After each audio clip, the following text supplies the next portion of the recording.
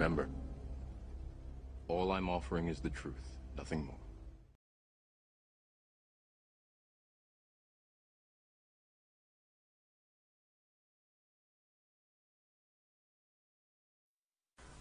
Well, that was fair warning, because on the one hand, what we're going to do tonight is look at the Old Testament, as the title says, specifically with the idea of, can we look at only the Old Testament and get the idea of the Christian Godhead in it, okay, without any appeal to the New Testament? So on the one hand, if you're a believer, if you're a Christian, this is like, wow, this should be interesting, this is good news, I'm sort of already on board. But on the other hand, in the process of doing this, I do have certain aims as far as why we would bother jumping into the subject. And I'm going to explain those as we go on. But in the process of sort of trying to hit those targets and show you how to look at certain Old Testament passages with those targets in mind, you're going to see some things that are going to be very new and might even be a little edgy or a little scary. I sort of doubt it tonight, but in other weeks that might be more of the case. But what you'll see tonight is very useful in a number of ways, in terms of apologetics, in terms of our theology, our doctrine, the continuity between the Testaments, Jewish evangelism, all different sorts of ways that this is going to apply, but it's going to be different in some places. So with that in mind, when I ask about the Old Testament, the Jewish Godhead, the first question that might pop in your head is, what's the payoff? Why do we need to think about this? We already have the New Testament. The payoff, again, is going to be Jewish evangelism. If you have a friend who's a Jew, one of the things that they stumble over the easiest is the idea that how can you worship Jesus and be a monotheist? How can I accept the idea that Jesus is God and God is God and not be a heretic? Okay, just, not be going off the deep end and just giving up something that is essential to the Bible that you claim to believe in. I mean, you got this thing, the Old Testament, and you got the Shema, the Lord, hear, O Israel, the Lord our God is one. I mean, right away, you just have a barrier. So we're going to be looking at that. And in succeeding weeks, we're going to see how, once you're sort of over the hurdle of divine plurality, okay, this plural idea, which we're going to hit tonight, you start to get into an Old Testament doctrine. Believe it or not, this was Jewish theology up until the end of the 2nd century, right after the Christian era. It used to be, pardon the pun, kosher in Judaism to believe in what they called then two powers in heaven. Two, like two Yahwehs. Not one good and evil, both good guys. That was normative Judaism until after the Christian era. So we'll be hitting that the second week, but you might get a little taste of it tonight. But we got to get over this divine plurality hurdle before we get to what you could really show a Jewish friend in terms of, hey, your Old Testament is not really different than the New Testament. You just got to look at it a little bit, from different angles, and you're going to come out the same place. The other is apologetic discussion. Now, in terms of your experience, you may have run into certain groups. Jehovah's Witnesses would be one. Mormonism would be another. You might have seen specials on television where academics are talking about Christianity, and it's, you don't recognize it for the Christianity you're familiar with, and also sort of weird ideas about Jesus that you might see on TV or hear on the radio. All of these groups are saying things about Jesus that in the course of the 4 weeks we're going to cover here, I'm going to show you from either the Old Testament or just how to understand the Testaments in tandem, how to deal with that. Now, for Jehovah's Witnesses, they're more famous for denying that Jesus was a deity, okay, was God in the flesh. He's a created being to a Jehovah's Witness. Mormons sort of see lots of gods. in their Bible, and Jesus and Lucifer are like brothers. So they have many God figures, and they're all sort of equal and interchangeable. The academics are fond of saying things like, you know, the New Testament authors, the New Testament guys, they just sort of made this up about a Trinity or a Godhead. You won't find this in the Old Testament. So they were literally sucking it out of their thumb. So why should we pay any attention to them? They were aberrant. They were not consistent. Or they'll say the New Testament writers use the Old Testament in such a way where they're just using it badly or incorrectly. They're reading things into it. And again, Jesus revisionist, this whole notion of, you know, Jesus being either non-existent or some, you know, odd sort of figure that was saying things about himself that, again, he was just making up. There's also biblical continuity and interpretive clarity. The two testaments are very consistent with each other. Even as something as fundamentally Christian as a Godhead, you will see in the Old Testament. You just sort of have to know what you're looking at and what to look for. What we'll cover as well will, in some ways, clear up a lot of weird passages. There are a lot of these between the Testaments, and I think we'll get some help there. But the big one is contextualized theology. And by that I mean this old thing of interpreting in context. Now, everybody talks about this. But my question is, how serious are you about it? Because, again, this is sort of a little bit of warning here. Biblical theology did not begin with any of these theologians. I have all the big names up here, and of course the bottom is any theologian you can sort of fill in the blank with. There are certain things that you need to think like an ancient Israelite to get. And we're going to cover some of those tonight, and we'll show you how it's valuable. Biblical theology is framed by the world, the people who created it. And they're not from the Middle Ages. They're not from the Reformation era. They're not modern. There's a lot of odd things going on. So to get to these points, this is what we're going to cover in succeeding weeks. Monotheism, of course, tonight, then the two powers. Then we're going to talk about how Jews interpreted the two powers idea that they see in the Old Testament. Because they didn't all flock to Jesus. Okay, they had different ideas. And then lastly, Psalm 82, which will come up tonight as well. So understanding Israel's monotheism is the subject for tonight. And you might think, well, what's to understand? There's only one God. Well, some things just aren't as simple as they appear. Specifically, many Jews, again, see a belief in Jesus as God as a problem. We need to be able to fit, catch this, we need to be able to fit the idea of Jesus as God, and then God is still there, into monotheism. Somehow that needs to be monotheistic. If you're talking to a Jewish friend, you got to be able to do that.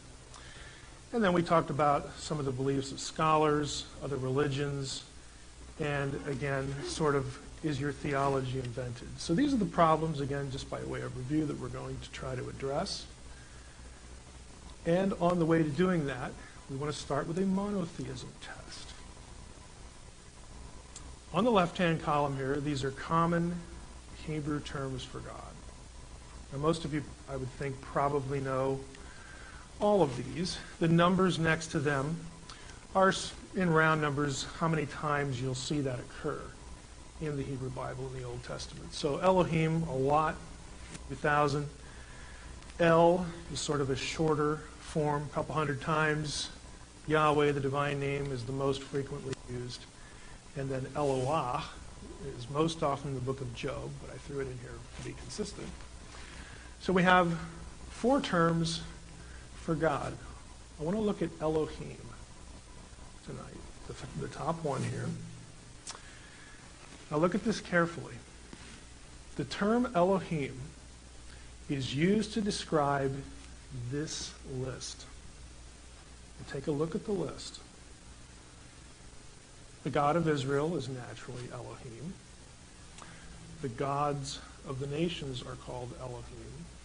fact, in this verse, 1 Kings 11:33, you get three of them, and one of them is a goddess, which oddly enough, biblical Hebrew does not have a word for goddess. It still uses Elohim, even though there was a word for goddess in Canaanite. The gods of Yahweh's counsel, Psalm 82:1. We'll hit Psalm 82 tonight. If you're thinking, what does that mean? We'll get there. Now, this one you're probably going to be familiar with. Believe it or not, in Deuteronomy 32:17, demons, the Hebrew word is shadim, are called Elohim in that verse. 1 Samuel 28, remember the story when Saul visits the medium at Endor and says, hey, can you bring up Samuel? I want to talk to him because I'm just in big trouble. And she doesn't know who he is right away, and she goes through whatever machination she goes through, and it works because she says, oh no, I see an Elohim coming up out of the ground. And then Saul asks, what does he look like? And then she describes him, and he goes, you got him. That's Samuel. And then they have this conversation, and Samuel is not too happy with Saul and says, you're essentially your history, Saul. You're going to bite the dust. God's going to do this, that, and the other thing, and all that comes to pass. Well, it's really curious that you have the deceased human dead called Elohim. The last one here, angels, and I have a question mark because it depends on how you take a couple passages and sort of some nitty-gritty things in the text. But I would argue that at the very least, the angel of the Lord is called Elohim, and possibly you get a plural use in Genesis 32. We're not going to worry too much about that tonight. Next week we'll hit some of that. Now here's your monotheism test. Take a look at the list. Lots of things called Elohim. Here's the first question. Get it up here. Is there more than one Elohim that is real or that exists? Anybody? Yes. Yes. Anybody else say yes? We've had 3 now. 4. Do I hear 5? You're all looking at me like my classes look at me like, I know there's some trick here. What is he doing? Okay, I would say yes. It's kind of obvious because I just gave you the list. Now here's the problem. Are you a monotheist then?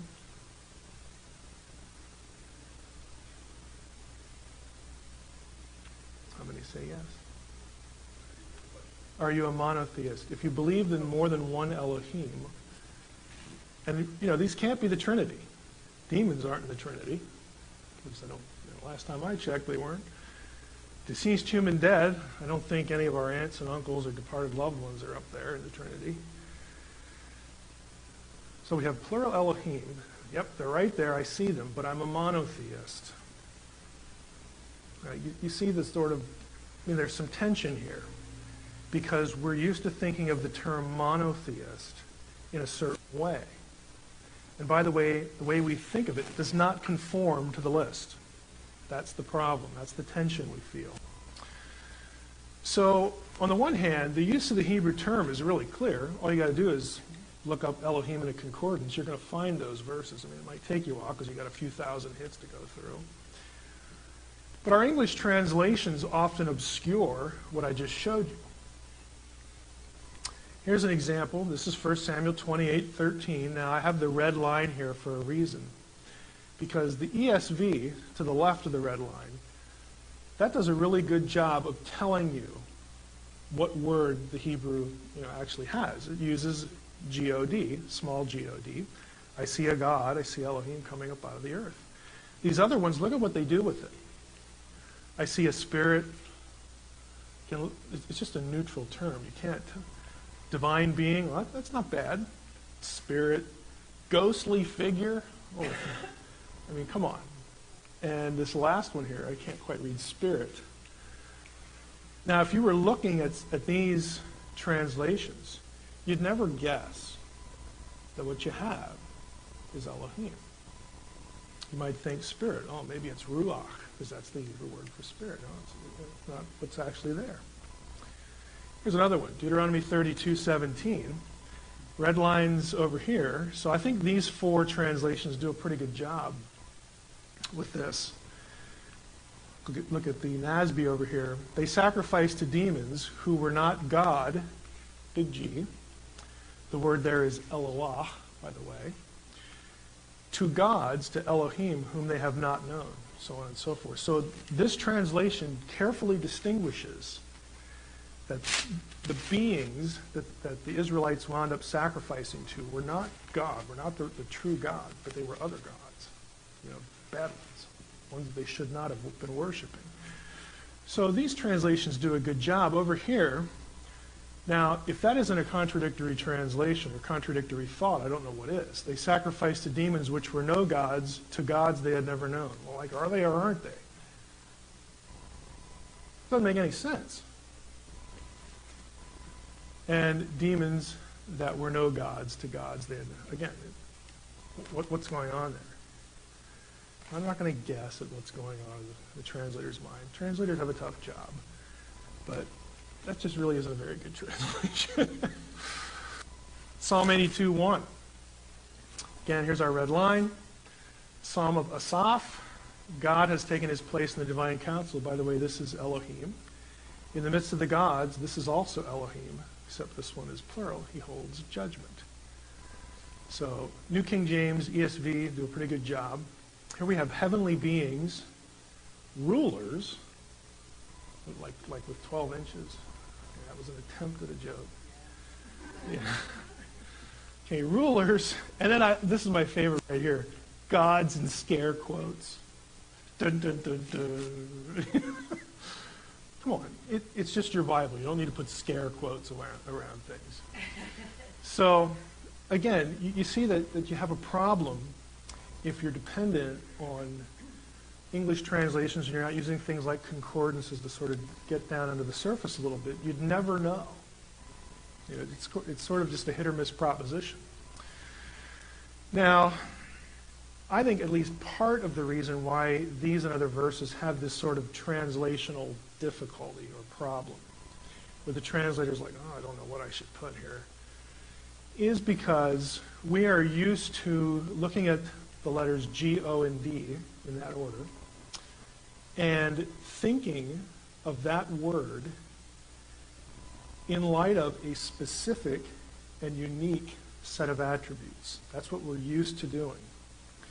But that isn't what the biblical writers did with the word, because they apply it to, 6 different things.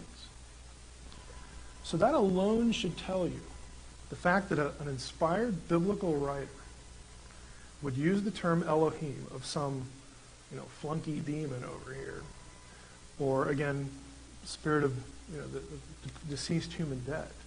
That alone should tell you that the biblical writer did not attach a specific set of attributes to the word. To him, it meant something different. Now again, here's our list. And these figures, these entities, are not equal in attributes. Again, obviously an angel is not at the level of the God of Israel. None of these are at the level of the God of Israel. So it can't be about attributes. What a biblical writer would say, if you walk up to a biblical writer and said, hey, I want to know if you're a monotheist. I want to know if you believe that only one Elohim exists. He'd look at you and go, of course not. I mean, haven't you read the stuff we've been producing here? You go to these passages, and this is how we use Elohim, and all sorts of things. And then, you'd hear him say that, and it would be like, man, I can't fellowship with you. You're just off limits here. You're a heretic. If you change the question a little bit, that would allow him to say what he really thought, he would say something like this. Yahweh is an Elohim, but no other Elohim is Yahweh. If you asked him, do you believe in a single, unique Elohim in the entire spiritual world? Do you believe that or not? Do you believe there's one of those and only one or not? He'd say, sure, absolutely. He's the one we should worship. He's the one that's the creator. Fill in the blank. Then you start talking about attributes once you get past that point. But again, we're just not used to thinking in these terms. What Elohim really means, if you need a succinct definition, is it's a term that you would use to denote what I call place of residence. That is, if I called something an Elohim, it meant that thing lives over there in the spiritual world. If I call you an Elohim, that means I believe you are an inhabitant. Your proper domain is not my world. It's the spiritual world. And if you look at that, again, all of these are Elohim. I just took the list and put them in this sort of little diagram that represents the spiritual world. And you have where the Elohim live. That's where they're from. That's how you identify an inhabitant of that realm. A summary to this point. Here's what I want you to get from where we've gone so far. The biblical use of the word Elohim shows us that it's not tied to a specific set of attributes. That explains why more than one thing gets described with the term. English translations at times obscure that. And, important point, since Elohim is not about attributes, the biblical writers were not denying monotheism by using that word to describe other figures they believed were real that were also Elohim. Now, if you were thinking this, if you understood that this term really refers to the spiritual world, something in the spiritual world, it undercuts the threat and the problem of a Christian going to a Jew and talking about Jesus as God, let's just say Jesus as Elohim, along with God the Father as Elohim. They can handle that. Now, they're going to want to know about attributes, for sure. Are you drawing an equation? Is it like a pecking order or what? But they're over the first hurdle. They're over the first hump. Again, for Jews, divine plurality language should not be a threat. Again, I've been, usually accidentally, I've been in rooms that were filled with Jewish people going through this. I've told you this story before. In grad school, I started going through a lot of this stuff, especially what I'll cover next week on the two powers of heaven. And I could just see that we were having a communication problem.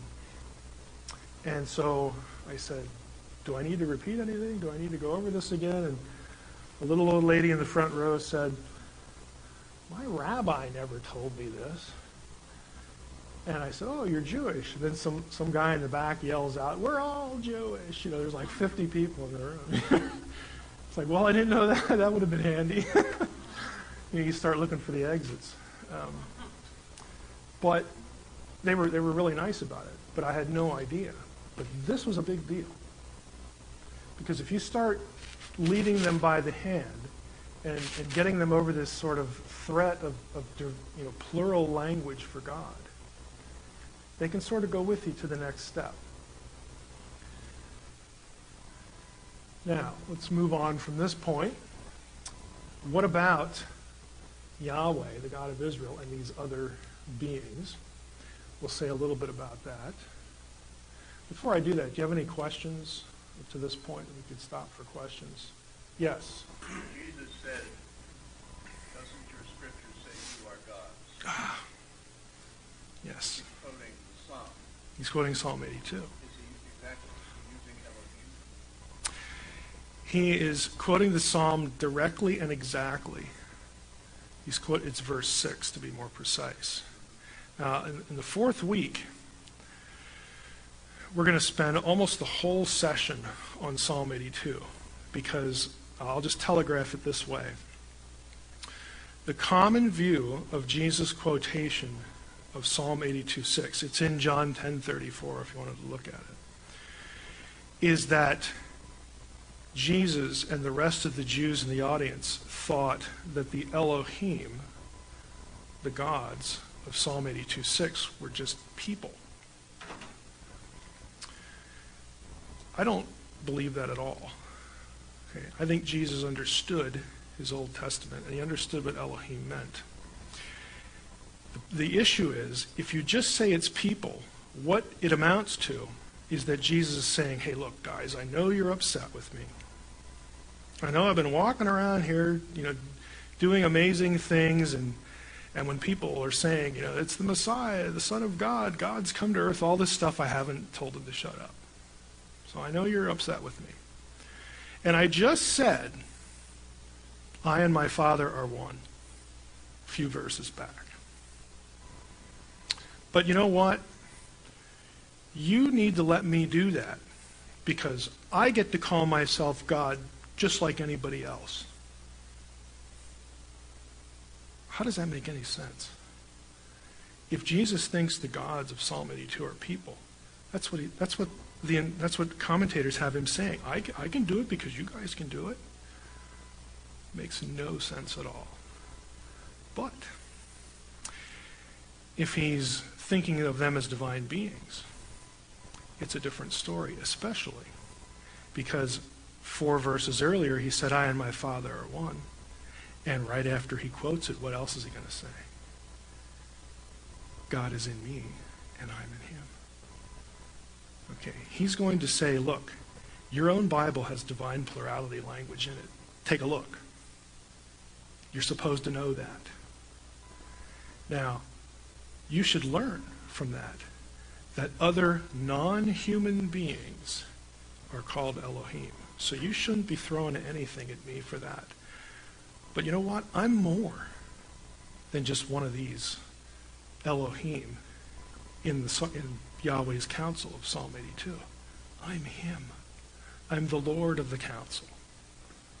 So you better watch what you're saying. Okay, 2 entirely different ways of looking at it. And I'll walk you through it on the 4th week.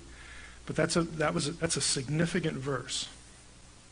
To drive home the point that he's trying to make, to reinforce what he said in 2 other occasions in the same chapter. So, any other questions? Okay, well, let's jump in here. We'll hit Psalm 82 a little bit.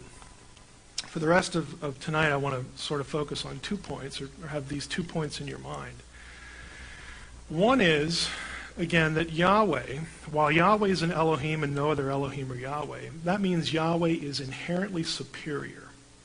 He is in command. He is ontologically, fancy theological word there. Ontology means what a thing is. He, by definition, is superior to anything else in the spiritual world. And, of course, our world, too. So that's one thought to keep in the back of our minds. The other one is this sonship language that you will see associated with certain Elohim in the spiritual world gets rightly applied to divine beings because God created all those other divine beings, not only humans, without threatening monotheism. So the first hurdle you have to sort of cross is this idea of, again, especially if you have someone who's like a Jewish person really devoted to the Old Testament and the Shema, it's like I shouldn't even be using phrases like plural gods or plural Elohim because God's going to strike me down because the Lord our God is one. That's a hurdle we can get over. Now, let's talk about, since divine plurality doesn't interfere with monotheism, let's talk about this divine Son idea. Because to a Jew, who is the Son of God to a Jew? There are 2 candidates in the Old Testament. This is like Old Testament Final Jeopardy here. Okay. Who is the Son of God in the Old Testament? Who gets called my son? Israel. Hosea 11:1. Out of Egypt I have called my son. Okay, referring back to the Exodus. Who else? The other passage for that is when Moses and Aaron go before Pharaoh and they request to have permission to leave Egypt. Thus says the Lord, let my people go so that my son can go out in the desert and worship me. Again, it's a corporate reference. But what's the other candidate? Who does God call my son? The king. The Israelite king. Okay, there's some psalms to that effect. So if you're a Jew, and you know your Old Testament, you're thinking, oh, okay, all this divine son stuff, I don't know about that, because look, I get the divine plurality thing, but Jesus is saying he's the Son of God. He's not Israel, and he's not the king. He's just this carpenter guy. So I don't know if I can buy that. That seems to contradict this whole, divine plurality thing, that Jesus could be, divine. Well, no, it doesn't, because we have passages like Psalm 82 where the same language is applied to these beings. Again, these are just baby steps, to get a Jewish person to think about divine plurality from their own Bible without use of the New Testament. God has taken his place in the divine council. You have God in blue here. The column here in blue, we have Elohim is the term. This is singular. This is a good translation. This is the ESV. We know it's singular because the verb it goes with, taking his place, is singular. Nitzav is a singular participle. I mention that because Elohim as a word is what grammarians call morphologically plural. That is, the shape, the spelling of the word is plural. If you know a little bit of Hebrew, you know that words, nouns that end in im are plural. Elohim, plural. Okay, so the shape of the word is plural. But in most cases throughout the whole Old Testament, the meaning of the term is actually singular. You say, well, how do you know, Mike? You're just saying that because you want to say that, blah, blah, blah, blah, blah. No, actually, there's this thing we call grammar. I know it's boring, but it's really useful on occasion. Elohim is actually a word like in English, deer, D-E-E-R, or sheep. Okay, if I walked up to you and said, sheep, more than one or just one? You're like, other than thinking, who is this crazy man? You're thinking, oh, I don't know. It's just a word. Put it in a sentence. If I say the sheep is lost, how many? One. Grammar tells you that. If I say the sheep are lost, more than one. Hebrew is the same way. You have to look at what the noun is partnered with to tell you if it's singular or plural. Okay, just like English. Now, if you go to the second half of the verse, so here Elohim has taken his place in the divine council. In the midst of here we have another blue column. In the midst of the Elohim, he holds judgment. Now this one has to be plural because this nasty thing called a preposition tells us that it's plural. You can't be in the midst of one. And of course, our first reaction as Christians is, oh, this must be the Trinity. Trust me, in Psalm 82, you do not want the Trinity. Because if you read the rest of the psalm, what happens to the Elohim? God says, you guys are jerks. They get blasted for being corrupt and evil. You don't want the Trinity in Psalm 82. It's really bad theology to do that. So here we have in one verse Elohim 2 times, one singular, one plural. But again, depending on the translation you're using, you may not notice that at all. Let me go back here. The other, again, we'll spend more time in Psalm 82 in week 4. But I do get a lot of pushback for this Psalm 82 business. This is sort of where I live. I'm going to really impress you now and say this was the focus of my dissertation, and it was. But this is like my favorite subject, but I get a lot of pushback on it, and I understand why. One of the things you'll hear is, well, this council, they must just be people. Then somebody will quote, Jesus in John chapter 10, not realizing that undermines his deity in the passage. Well, really it's not, because if you go over to Psalm 89, here we have, isn't this amazing? Just look at this. You go back to Psalm 82, absolutely literal. Elohim, plural. Here we have the heavenly beings. It's B'nai Elim. Elim is the plural. El, singular God, plural gods. Sons of the gods or sons of God. Right? But here we get heavenly beings. Same translation. A couple psalms over. Why? I don't know.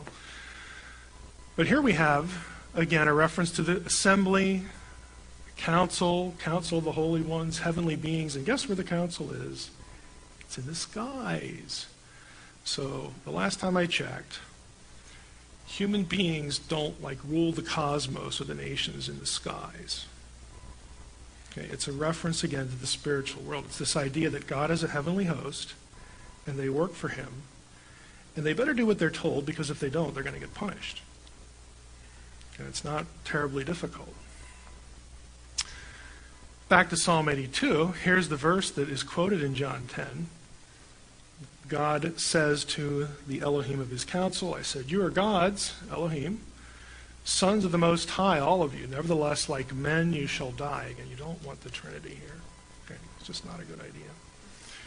Nevertheless, like men, you shall die and fall like any prince. Again, this is a declaration that because of your corrupt administration of what I gave you to do, ruling the nations, as we'll find out, because you did not do a good job, and part of their failure was having men allowing humans to worship them instead of the true God. We find out from Deuteronomy. Because of that, I'm going to strip you of your immortality. You see, I'm bigger than you are. I made you, not the other way around. I gave you life, and I can take it. Now here's the passage that's sort of the springboard for what in the world Psalm 82 is talking about. Deuteronomy 32, 8 and 9, and verse 43. You'll notice I have two translations here. NIV, ESV. One says sons of Israel. In fact, most of your English translations will have sons of Israel. The other one says sons of God. Now let's look at the verse. When the Most High gave the nations their inheritance, when he divided up all humankind, all mankind, when did that happen? When did the nations get divided? Tower of Babel, Genesis 11, 1 through 9. When God did that, he set up boundaries for the peoples according to the number of the sons of Israel. And here we have, according to the number of the sons of God. ESV is one of the few translations that will have this. That is the reading in the Dead Sea Scrolls. It's also the reading in the Septuagint. So the oldest manuscripts of the Hebrew Bible we have read sons of God in this passage. Now, I don't want to get into this too far. We'll do it in the fourth week. What the story is here is that God, if you remember back to the Tower of Babel episode, we get a little more detail here. God looks down. Humanity is not dispersing as he had commanded them to do. He goes down, confuses their languages, and splits everybody up, and then they disperse.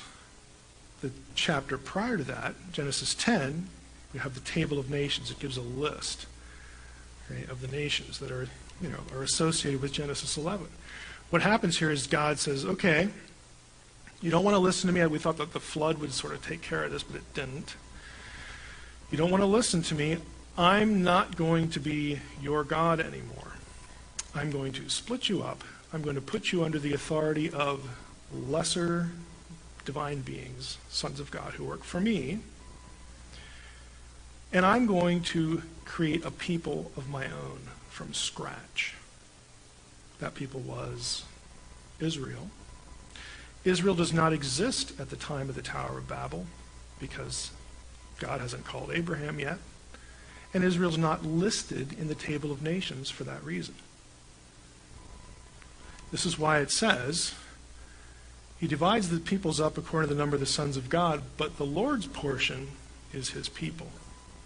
Jacob, also known as Israel, is his allotted heritage. So this is the story of the rest of the Old Testament in a nutshell.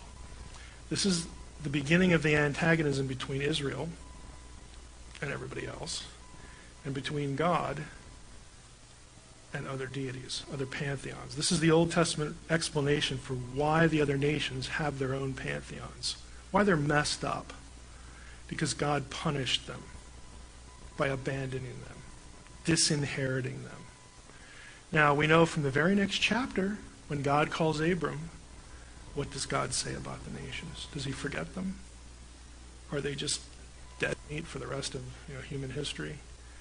No, he says, when he calls Abram, he says, through you, all nations of the earth will be blessed. Okay, so he hasn't forgotten them, but they are under punishment. So again, I don't want to get too far into that. Here are just a list of references where you get this son language.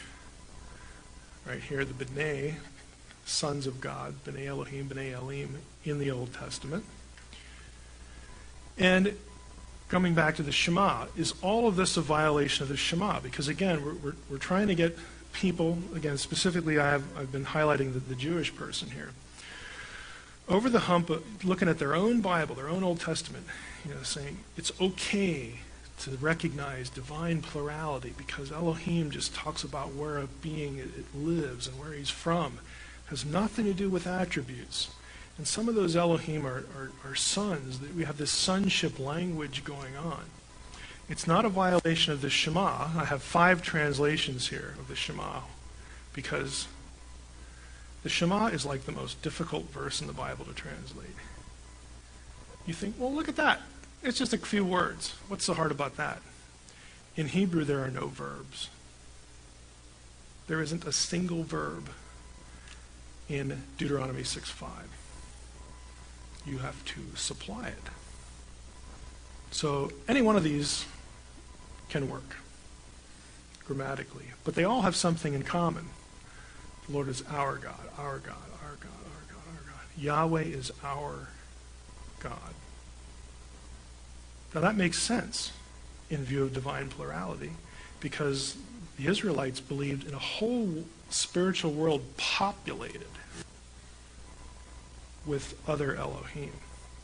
And in fact, God had punished the nations, and some of those Elohim had become corrupt, and they were demanding and receiving worship from other peoples instead of the true God. And God said, look, I'm going to bring you out of Egypt, but you stay away from the other gods. You stay out of their territory, you don't intermarry with them, you stay away from them. Because he knows the threat is real. Again, it's the whole Old Testament, just in a nutshell. This is why in the Old Testament you get this sense of certain areas were owned or under the domain of different deities. This comes through in the biblical story. I've shared some of this before in other sessions we've done, but one of my favorite stories of this is, we actually just hit one in Samuel. We're going through 1 Samuel. You know when the Ark of the Covenant goes out and the Ark is captured by the Philistines and they take it back to Dagon's temple? Remember the story? And then they go in the next day and Dagon's flat in his face and his arms are hacked off and all this stuff. I love the description. But what's even better about it is when they prop him back up, you get this line in the narrative that says, and this is why to this day the priests of Dagon don't walk across the threshold. I mean, what does that mean? It's because it was Yahweh's turf. So when they go into the temple of Dagon, good morning, Dagon. I need something on the other side of the room.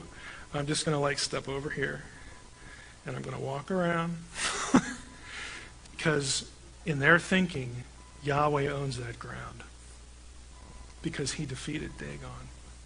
That is holy ground to the God of Israel. Naaman the leper. Okay, he gets healed miraculously by Elisha.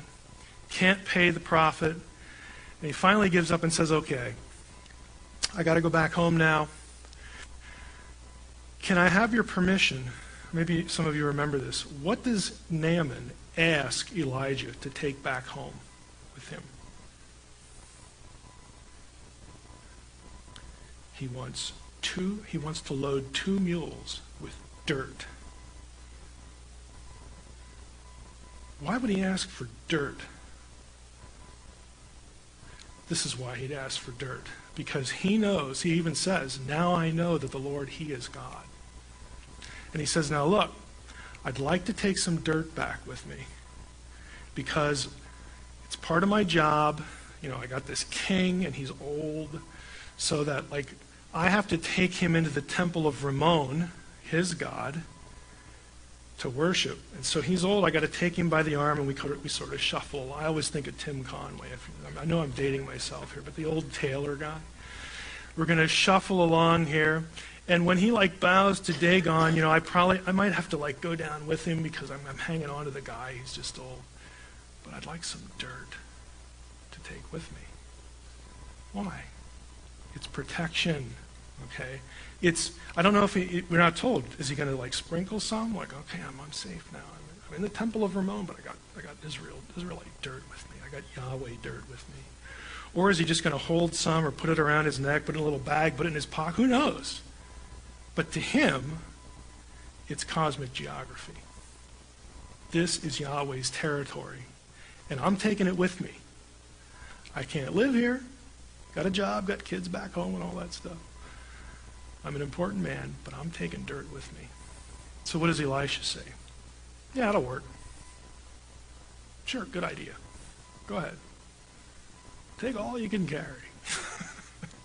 We got more of that.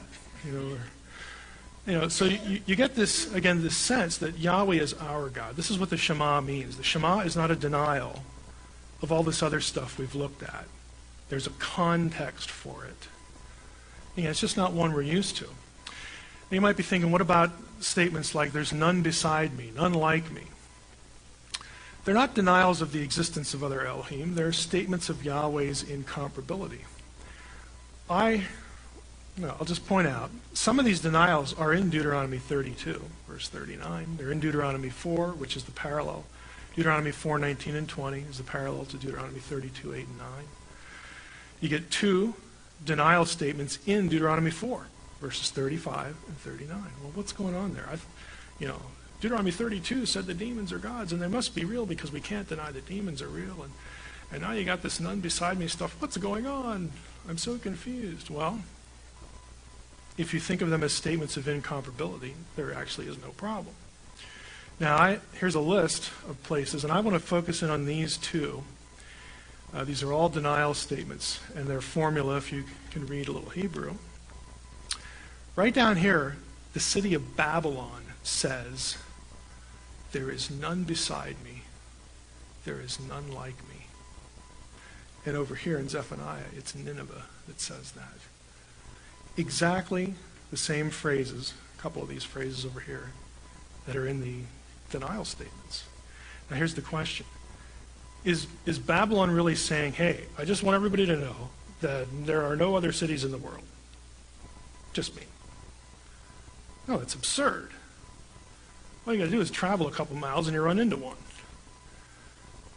The whole point is that Babylon is saying, I'm the best. None can compare to me. And that's what the denial statements are about. So by way of ending summary, a couple of thoughts to take away. We have this list here. Again, the Shema not being a contradiction to divine plurality, affirming the uniqueness of Yahweh. Divine plurality is not inconsistent with monotheism, and it paves the way for the next step, which is next week, of explaining how Christianity grew out of Judaism. Now, we're going to see next week that the Old Testament identifies one particular Elohim as Yahweh, along with Yahweh.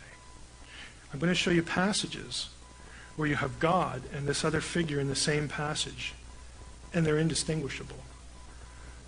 And there are some things that you sort of miss in the English translation that are pretty dramatic.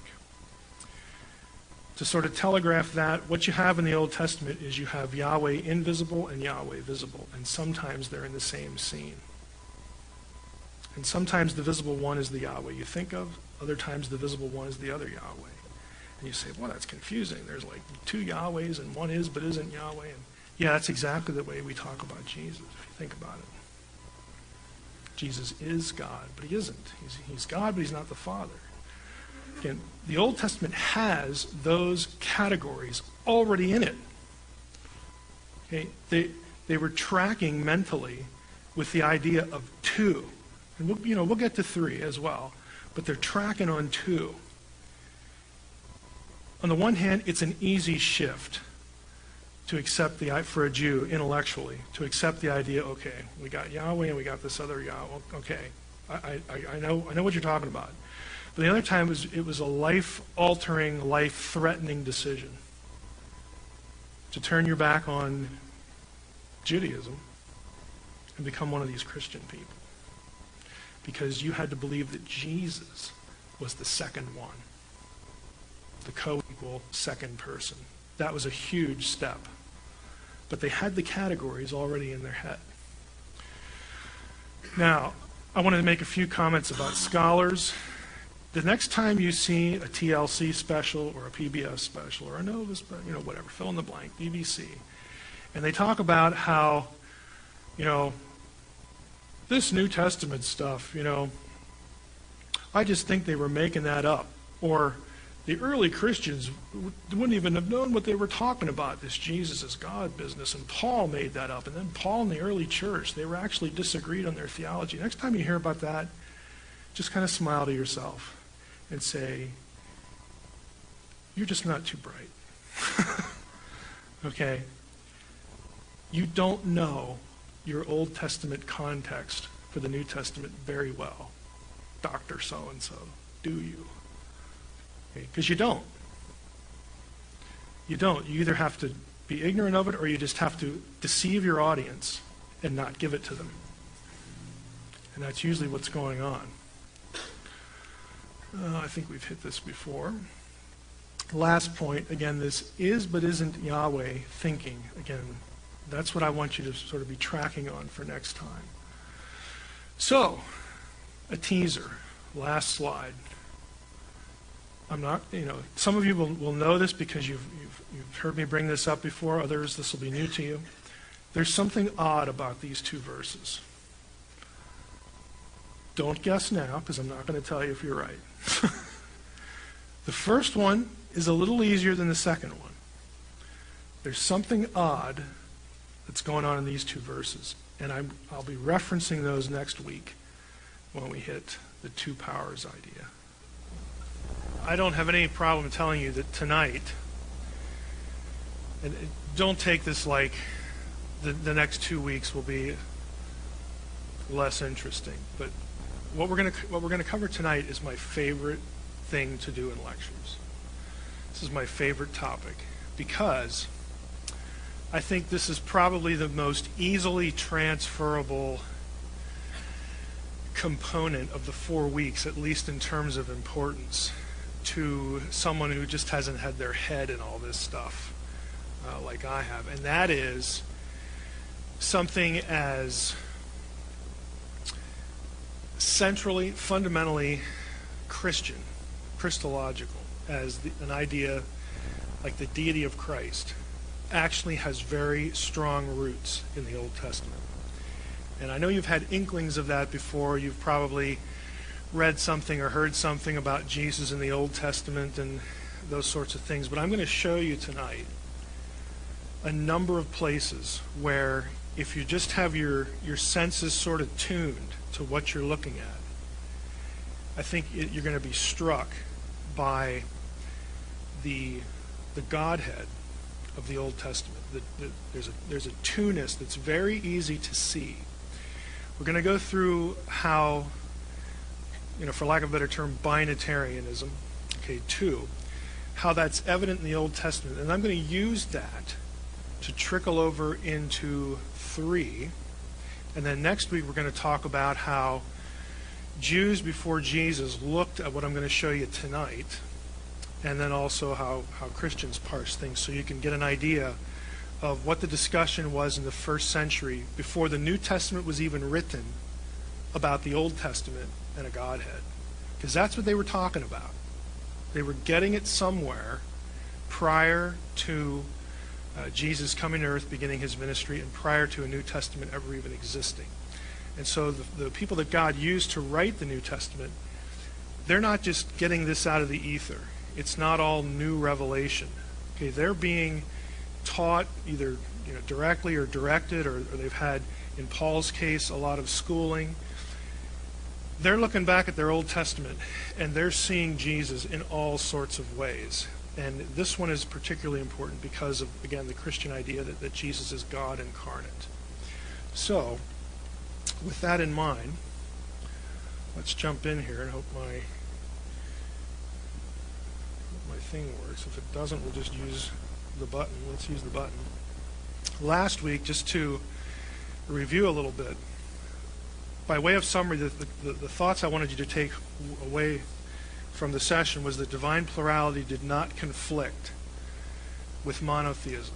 And again, to a Jew, that was a big deal for obvious reasons. So that thought from last week, heading into this week when we get this Godhead idea, I'm hoping that you'll see that the Jewish mind, a Jew who was really concerned about his faith, that he or she could hear the claims of the apostles and hear this idea that Jesus was born of a virgin and he was God incarnate, that they had some place mentally to put that where it made sense, and they didn't feel that they were violating monotheism. We also said Yahweh was unique among Elohim. Now, we talked about Elohim last week, how the term was not attached to a set of attributes, and that's why the biblical writers could use it of a whole assortment of things. One of those Elohim was Yahweh, and he was, again, the phrase I like, he was species unique. There was none like him in terms of what he is and what he could do. Okay, and that's just standard Trinitarian theology. But what's different about it is I'm getting you to think about it in very more ancient terms than your New Testament. And the third thing that we mentioned was that one of the Elohim, besides Yahweh, I mentioned this at the very end, is going to get identified with Yahweh. Let me just say that again. One of the other Elohim, because one of the figures that Elohim could get applied to was an angel. One of the Elohim is going to get identified with Yahweh himself. Now, if you're following that trajectory, right away you have this feeling of, well, there's two, but they're sort of the same because they're identified with each other. And one of them's Yahweh, so the other one must in some sense be Yahweh as well. That's where we're going to camp tonight. So I showed you this slide about the practical sense, why this is important. And we covered the first option. So tonight, second week, Judaism's two powers in heaven doctrine. Now I say Judaism because Judaism, Jewish theology, before there ever was Christianity, Jewish theology had the notion that there were two powers in heaven. That's not my term. That's a term you will find in rabbinic writings. The second power, the lesser Yahweh, the second God, the second Yahweh. You actually find this in Jewish rabbinic writings. And it has a context, and we're going to go into what that context is. So, the Israelite Godhead, the Old Testament precursor to Christianity's belief in Jesus as God. The Shema, of course, we looked at last week. Hear, O Israel, the Lord our God, the Lord is one. So we have a Jew that would affirm that. And then we get to John 1:18, and we read this. No one has ever seen God, the only God. Catch the wording here. The only God, only kind of suggests one, right? Who is at the Father's side. Now, wait a minute. How can you have the only God at the Father's side? Isn't that two? Because one of them is the Father, the other one isn't. But they're both God. And this one over here is the only. Just look at the terminology that's being used right in the text. The only God who is at the Father's side has made him known. So it's this one over here has made the Father known, but somehow they're both at the same level, and the peripheral one is actually called the only God here. So how in the world can a Jew, how could a first century Jew, and that's what John was, how can he affirm the faith of his ancestors, the Shema, God of Israel, the Lord our God is one? How can he affirm that and then believe that Jesus was also God, because Jesus was worshipped. I mean, think about what a conflict that is for a Jew. A Jew, okay, you say Jesus died on the cross for my sins, and I accept that he's the Messiah, and we're going to sing about him, we're going to worship him, we're going to do all the things to him that we were doing to the God of Israel, but that's okay because it's not a violation of monotheism. Again, you sort of feel what they're up against. Intellectually, how do we do this? How do we parse this? I gave you a little homework last week, and here's where we'll start, answering the question, how in the world could they digest this? One of those passages was Genesis 19:24. Now, did anybody from last week figure out what's odd about this verse?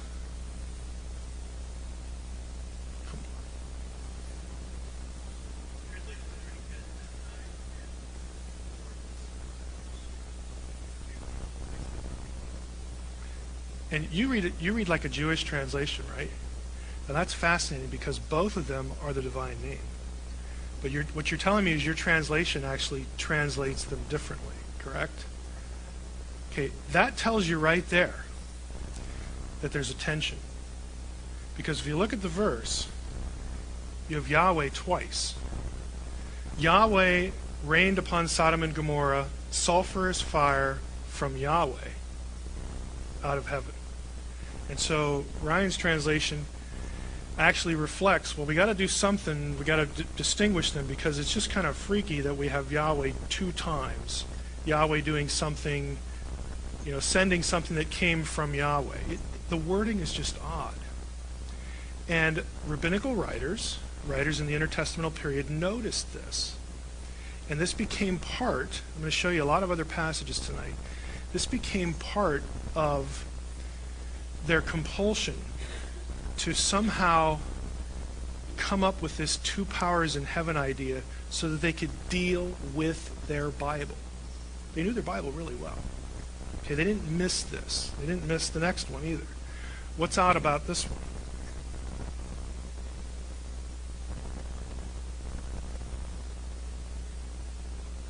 Everybody pick it out?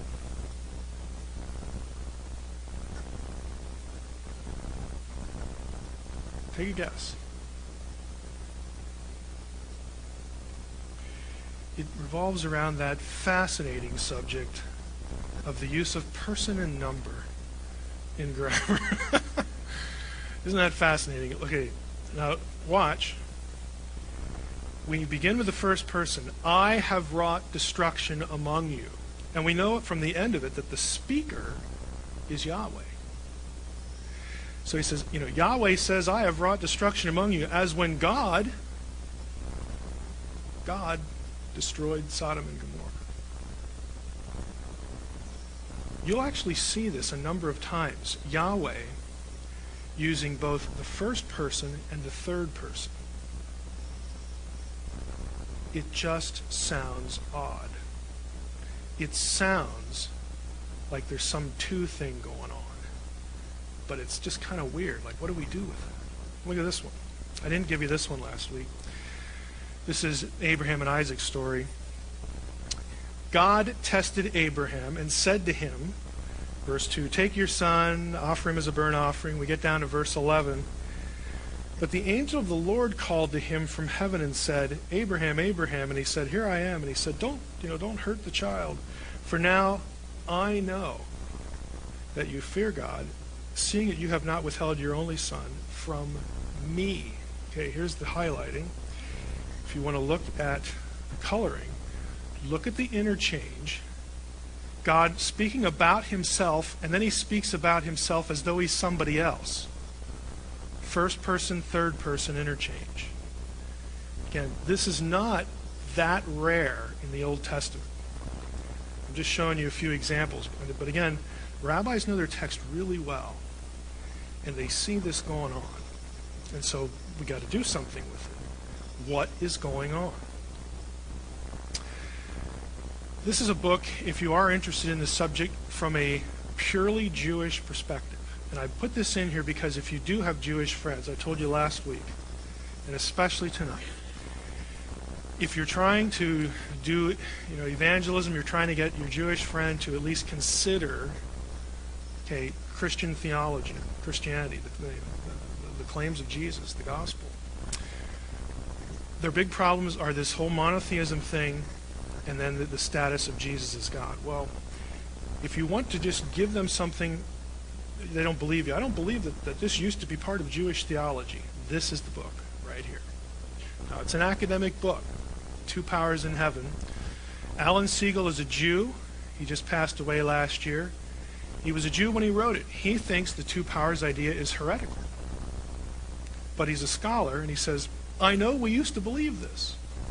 And so he made it part of his life's work to chronicle the presence of Godhead thinking in Judaism, prior to the 2nd century A.D.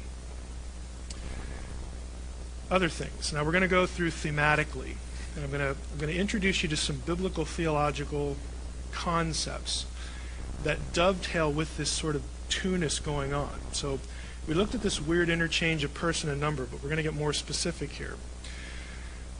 I think the easiest way to start is with the angel of the Lord, the angel of Yahweh, and then something referred to as the name. Now, if you're a Jew today, or if you know a Jew today, you do not, when you read your Hebrew Bible, when you come across the Tetragrammaton, the 4-consonant special name of God, YHWH, you do not say, if you're really sort of conscious or strict about it, you do not say Yahweh. You use a substitute. Often it is what was in Ryan's translation, Adonai. That's very common. The other option is Hashem, which is the name in Hebrew. Hashem, the name. Is it kind of interesting? I went through a Hebrew Bible program at Wisconsin, and all of our professors except one at the time was Jewish. And one of them insisted that we say Hashem. The other one didn't care. So it just depends on who you're at. But this is still going on today. Let's look at some passages. Exodus 3, this is the burning bush. Who's in the bush is the question. Well, believe it or not, the angel is in the bush. The angel of Yahweh, an angel of Hashem, appeared to him in a blazing fire out of a bush. This is Moses. And Moses says, wow, this is pretty spectacular. I got to go see what's going on. In verse 4, when Yahweh saw that he had turned aside. Now here's the question. Are there two or one? It looks like there's two there. And an even more subtle question is, if the writer cared about there being two in the same sacred presence, the bush, he could have distinguished them in some way to make sure the reader knew that one was up here and one was, He could have done something, but he doesn't. He just lets it go. Exodus 23, this is a crucial passage. I am sending an angel. This is God speaking to Moses. I'm sending an angel before you to guard you on the way. They've just gone through the Red Sea. This is Exodus 23. We've got the law. Now we've got to get on the road. We've got to get on the way. We've got to make preparations to go to the land. I'm going to send an angel to guard you on the way and to bring you to the place that I have made ready. Pay heed to him and obey him. Do not defy him, for he will not pardon your offenses. Right away, that's kind of unusual because I thought only God can pardon or not. Why won't he pardon your offenses? Since my name is in him. That's just an odd thing to say. It's an odd thing to say to us. To them, a Jew reading this would know instantly that what this is saying is my presence, my essence, me. I'm in him. Okay. I'm going to do the angel thing so that you can see him. All right? So I don't just like pop in and out and audible sounds. You're going to be able to see my presence leading you to the promised land. Deuteronomy 12, we get a lot of this language about the name. This is very common. I'm only going to show you one example. Basically, when they get into the land, God told Moses to tell Israel, look, Don't worship the Lord your God in the manner like, the pagans do. Look only to the site that the Lord your God will choose amidst all your tribes as his habitation, to establish his name there. And when they get into the land, ultimately, what is going to be the place where God chooses to establish his name, his presence? Jerusalem. And specifically the temple. Now, it takes a while to get the temple, and we have the presence of God dwelling at other places. But even before you have Jerusalem, the point was you don't start making altars everywhere. Okay, I'm going to be one place, with the tabernacle, the Ark of the Covenant, the whole bit. But ultimately, I'm going to choose a place to put my name. That's where I'm going to dwell. Now, the point is not, again, just to stress the point, God isn't telling Moses, now when you decide on this spot, or when I tell you what spot it is, I want you to go there, and I want you to take out a real indelible marker, make it a Sharpie, and scratch YHWH on it, and we're cool. No, it has nothing to do with the consonants themselves. It's about the presence of God. Okay, he's not talking about spelling and about the inscription itself. He's talking about his presence. Now, elsewhere, you get, again, this idea of the name just being another way to refer to Yahweh himself. May the Lord answer you in the day of trouble. May the name of the God of Jacob protect you. It's very transparent there in Psalm 20. Some trust in chariots, some in horses. We trust in the name of the Lord our God. And again, I don't want to be silly, but I think I have to make the point. It's not like the Israelites are out there in battle and they see the army coming toward them, ready to, slaughter them. And they're going to say, oh yeah? Well, I'm going to run out there and I'm going to write YHWH, cross over that. Well, you're going to get trampled. Okay? Again, the point is not the consonants. It's not the name itself. It's the presence of God. Hashem, the name, is another way to refer to God himself. So if that's the case, when God says to Moses, you better listen to this angel, because my name is in him. Okay, that's me in human form. 2 Samuel 6. I like this one too because translations just do a number on this one. David gathered again all the chosen men of Israel, 30,000. This is when they're going to move the ark. David arose and went with all the people who were with him from Baal Judah to bring up from there the ark of God, which is called the name of the Lord. Now in Hebrew, you'll notice Shem occurs twice. And so the translation I have here is a good translation. But if you look at what the ESV does with it, called by the name of the Lord of hosts, it really obscures the whole point. The point is that the ark itself was referred to as Hashem. Why would that be? Why would you look at the box, with the cherubim on top, and look at it and say, Hashem, the name? Why would they do that? Because that's where God lived. Okay? I mean, to put it that way, that's why they called the cherubim his throne. He who dwells between the cherubim. That's where he is.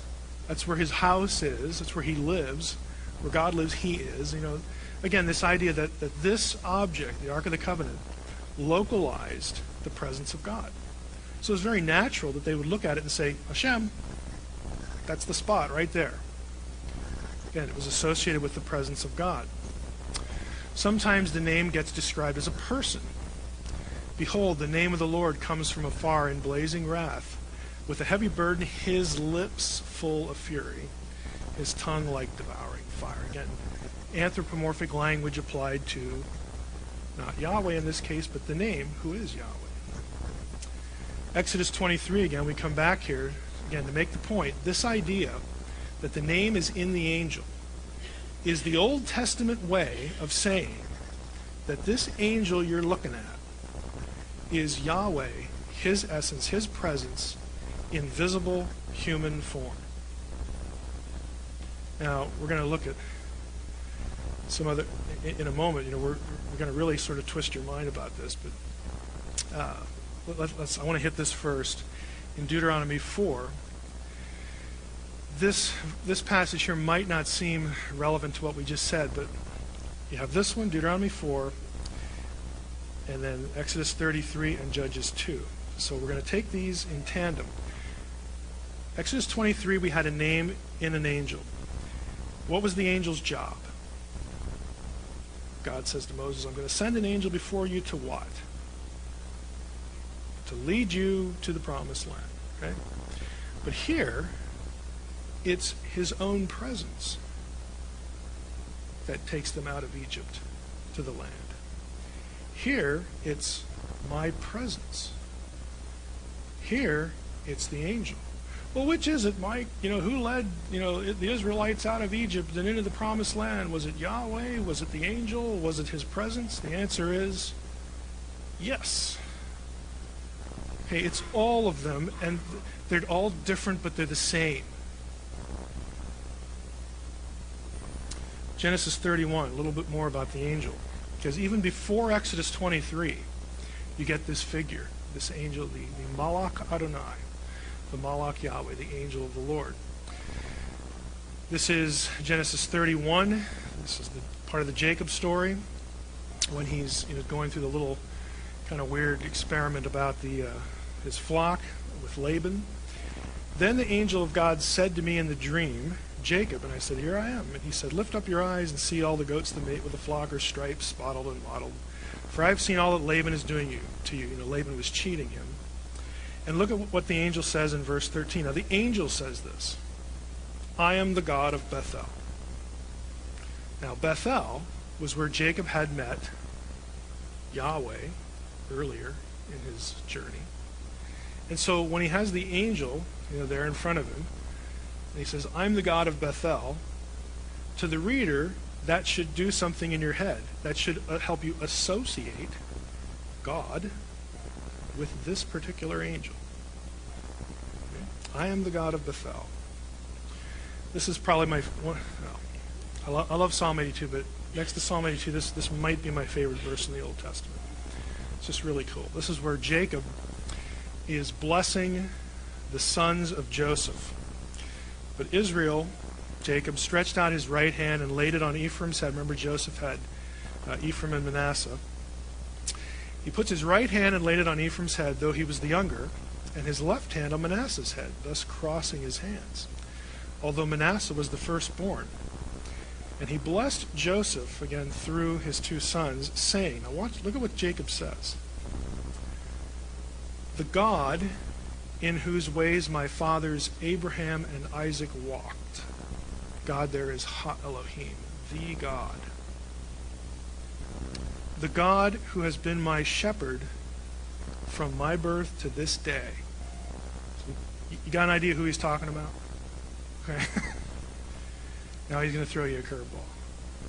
The angel who has redeemed me from all harm. And here's the kicker. May he bless these lads. The verb in Hebrew is singular. It is not plural. You say, well, which one did he have in mind? Was it God or was it the angel? The answer is yes. Okay, the writer fuses the two characters because it's 6 of one and half a dozen of another. Okay? The angel is, but isn't Yahweh. He is Yahweh. Because the essence is in this angel. But yet they're two different characters because they were both in the bush. Again, you get the feeling of this two and yet one. Two and yet one. Two and yet one. Sounds suspiciously like Christology, doesn't it? Okay, the way the New Testament writers are talking about Jesus and the Father. Judges 6. Now here you're going to see both characters in the same scene. Again, this is the Gideon narrative. An angel of Yahweh came and sat under the terebinth at Ophrah. So remember, who's under the tree? The terebinth tree. That's the angel. Which belonged to Joash the Abiezrite. His son Gideon was then beating out wheat inside a winepress in order to keep it safe from the Midianites. The angel of the Lord appeared to him and said to him, Yahweh is with you. So right away you have the angel referring to Yahweh in the third person. Okay, there's a distinction. Yahweh is with you, valiant warrior. Gideon said to him, please, my Lord, if Yahweh is with us, why are we in this mess? Yahweh turned to him, which is real interesting language, and said, go in this might of yours. Now, wait a minute. Yahweh turned, wait a minute, let's go back a slide. I thought the angel appeared to him. Wasn't he talking to the angel and now Yahweh turns to him? Well, which is it, Mike? Is it the angel or is it Yahweh? Well, just take your pick, because they're basically the same. They're the same, but they're different. So Yahweh turns to him and says, go in this might of yours and save Israel from the hand of Midian. I'm sending you. Go down to verse 16. Yahweh said to him, I'll be with you, so on and so forth. Then he, Gideon, said to him, we can't really tell there if he's talking to the angel or Yahweh. But he says, okay, if I found favor in your eyes, then show me a sign that it's you who speaks with me. Please do not depart from here until I come and bring you out my present and set it before you. And he said, again, we don't really know which one it is. He said, okay, I'll stay put until you get back. So Gideon goes and he makes his little present and he brings it to him under the terebinth tree. Okay, and now who was at the tree? That was the angel. So that helps orient us a little bit. The angel of God said to him, take the meat and unleavened cakes, put them on the rock. And the angel of Yahweh reaches out the tip of the staff that was in his hand, touches the meat and the unleavened cakes, and fire consumes it. And then the angel of Yahweh vanished from his sight. Okay, I got something else to do. Thanks for that little gift there. And isn't it interesting that it's the angel who accepts it? Okay. Thank you. I'm out of here. Got another task to do. And then Gideon kind of wakes up and says, "Whoa, boy, that was the angel of Yahweh." Gideon said, "Alas, O Lord God, for now I have seen the angel of the Lord face to face. I'm scared." But Yahweh said to him, Yahweh's still there. "Peace be to you. Do not fear. You will not die." Okay, they're both there. One leaves, one comes. But you get these other parts where they're blurred. So there's this co-identification, but then there's this distinction. There's this two and yet one, two and yet one, two and yet one idea. So to summarize to this point, the Hebrew Bible contains clear suggestions of a Godhead. That is, Yahweh sort of as being two but yet one figure, two figures but yet one. And again, as a Jewish reader, as a Jewish writer and thinker, you're looking at your text going, okay, how do we articulate this theologically? Because we got that Shema lurking around over in Deuteronomy 6. You got to take care. You got to be careful here. But yet, this is in our Bible. You can't just pretend it's not there. The name is another way of referring to Yahweh, as Jews do today. The name is within the angel. And the angel is therefore Yahweh in human form, at least visually, in some sense. So again, we've got this two but yet one. Other items besides the angel. The Word. This is not an exclusively New Testament concept. Because when I put the Word up, I know what you're thinking. John 1:1. In the beginning was the Word, and the Word was God, the Word was with God, the Word became flesh. Right. John got that somewhere. Okay? That just didn't pop into his head. He didn't get it from Greek philosophers and all this other stuff that you'll read in the academic literature. He gets it from his Old Testament. And, next week there were some other Jews thinking the same thing that John, could have looked at too. Let's stick with the Old Testament now. Genesis 15. After these things, the word of the Lord came to Abram in a vision. Now, I would suggest to you that visions are things that you see. Isn't that profound? Visions are things you see. Okay, I'm pointing it out because a lot of people, a lot of commentators will go right by this in their commentary and start talking about Abraham hearing something in his head or just a voice. No, it was a vision. Visions are things you see. The word of the Lord came to Abram in a vision. Don't be afraid, Abraham. I'm your shield. Your reward will be very great. 1 Samuel 3. Again, we all know the story of Samuel, but do we? Do we really notice what's going on? Now the young man Samuel was ministering to the Lord, to Yahweh under Eli. The word of the Lord was rare in those days. And it's not just that not everybody had a Bible. Hey, that was basically like everybody didn't have a Bible, right? There was like one copy of this, and it was with the Ark of the Covenant, so, that would be the understatement of the year. It's not what it's talking about. It's also not talking about, hey, it was really unusual for people to hear voices around them or in their heads. No, just like the last time, this is going to be something visual. Just watch. The word of the Lord was rare in those days. There was no frequent vision.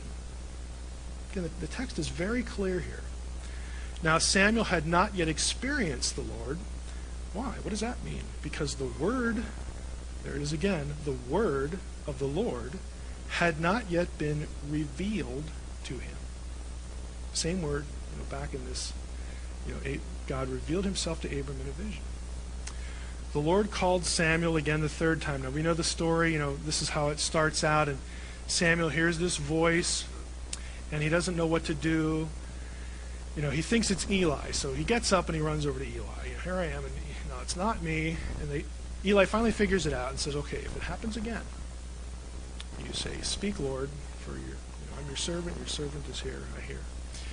So the Lord calls him again the third time. The Lord came and stood. Okay, again, this is the language of at least visibility or perhaps embodiment. The Lord stood. He didn't float around in his head. Okay, he stood, calling as at other times, Samuel, Samuel. And Samuel said, speak, for your servant hears. And then he gets the bad news about Eli. You go down to the end of the chapter, look at what you read. Samuel grew, and the Lord, Yahweh, was with him, and let none of his words fall to the ground. And all Israel from Dan to Beersheba knew that Samuel was established as a prophet of the Lord. And the Lord appeared again at Shiloh, which is where they were. The Lord revealed himself to Samuel at Shiloh by or as the word of the Lord. And what this passage and the other one shows you is that the Old Testament has the idea of the Word of God being visible, a visible person who was God. That's an Old Testament idea.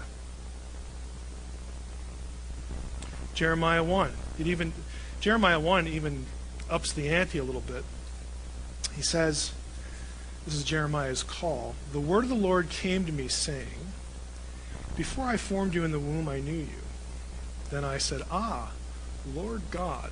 He addresses the word as Yahweh Elohim. Okay, Adonai Elohim. No ambiguity here. The word is Yahweh. Truly, I do not know how to speak, for I'm only a boy. But the Lord, Yahweh, said to me, don't say I'm only a boy, for you shall go to all to whom I send you. Then the Lord, Yahweh, put out his hand. It's the language of embodiment.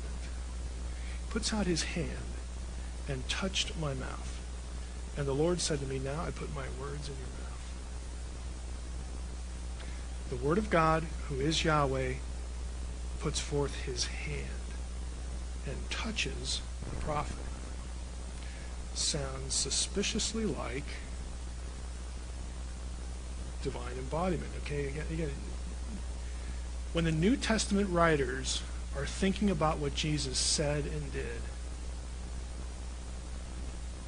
they parse it by stuff like this.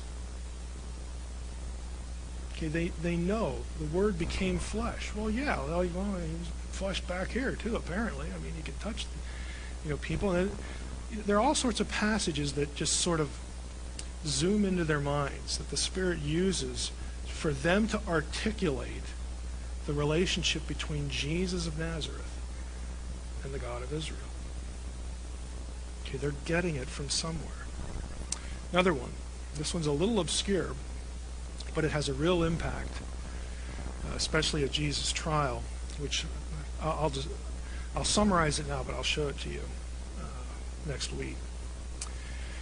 He who rides the clouds, some such language like that, the one who rides the clouds or rides through the heavens or something like that. This was a known title in the Old Testament world, the ancient Near Eastern world, for Baal. Baal, the enemy god. Now, I bring that up because nobody thought Baal was sort of a sub-level divine being. Baal was a big deal. Baal is everywhere. Israel couldn't go anywhere without running into Baal. The Baal cult lasted until the Roman period. It was ubiquitous. Everybody knew who Baal was. This is a passage from Ugaritic literature where it has Baal called the charioteer of the clouds. Now, why do I bring this up? Because what the Old Testament writers did on occasion is they would say, okay, we got this Baal problem. We need to make a theological statement. We need to put a theological line in the sand and say, look, Yahweh is God. Yahweh is the one to worship, not Baal. And one of the ways they would do that was they would take lines out of things like the Baal cycle, Ugaritic literature, Canaanite literature about Baal. They would lift it, put it into what they're doing in the Old Testament, and then they would change the name and put Yahweh there to make the point. Baal was the god of agriculture, the god of rain, the god that gave fresh crops, the god that kept you alive because you got to eat and it has to rain. And so the famous confrontation of Elijah with the prophets of Baal. Okay. There's all sorts of punches in the nose against Baal in that narrative. And it has to do with who, fire from heaven and all this kind of stuff. Who's going to bring rain and who's not. Okay, because there was a drought there. Well, one of the things they do is this title. Everybody knew that this was a known title of Baal. So on 4 or 5 occasions, the Old Testament writer takes it and says, no, Baal is not the one who rules the heavens, who rides through the heavens as though it's his turf. It's Yahweh who is the God of heaven, not Baal. And so here you have Deuteronomy 33:26. There is none like God, O Jeshurun, who rides through the heavens to your help, through the skies in his majesty. Psalm 68. O kingdoms of the earth, sing to God, sing praises to the Lord, to Yahweh, to him who rides in the heavens. Psalm 104. Bless the Lord, O my soul. O Lord, Yahweh my God, you are very great, so on and so forth. He makes the clouds his chariot. Isaiah 19. Behold, the Lord is riding on a swift cloud and comes to Egypt to judge. Now, here's why I bring this up. I'm going to show you one of the fundamental two powers passages in Judaism, because everybody in the ancient world knew that he who rides in the clouds is a title of Baal. And they understood, when it was applied to Yahweh, what the message was. It's theological messaging. Yahweh is the God of heaven, not this divine flunky, okay? Not this underling, okay? You worship Yahweh, not this guy. Every time they use it of the God of Israel except one time. On one occasion, it's used of a second person. And that's Daniel 7. So Daniel writes, as I looked on, thrones were set in place. There's the plural, again, divine council idea from last week.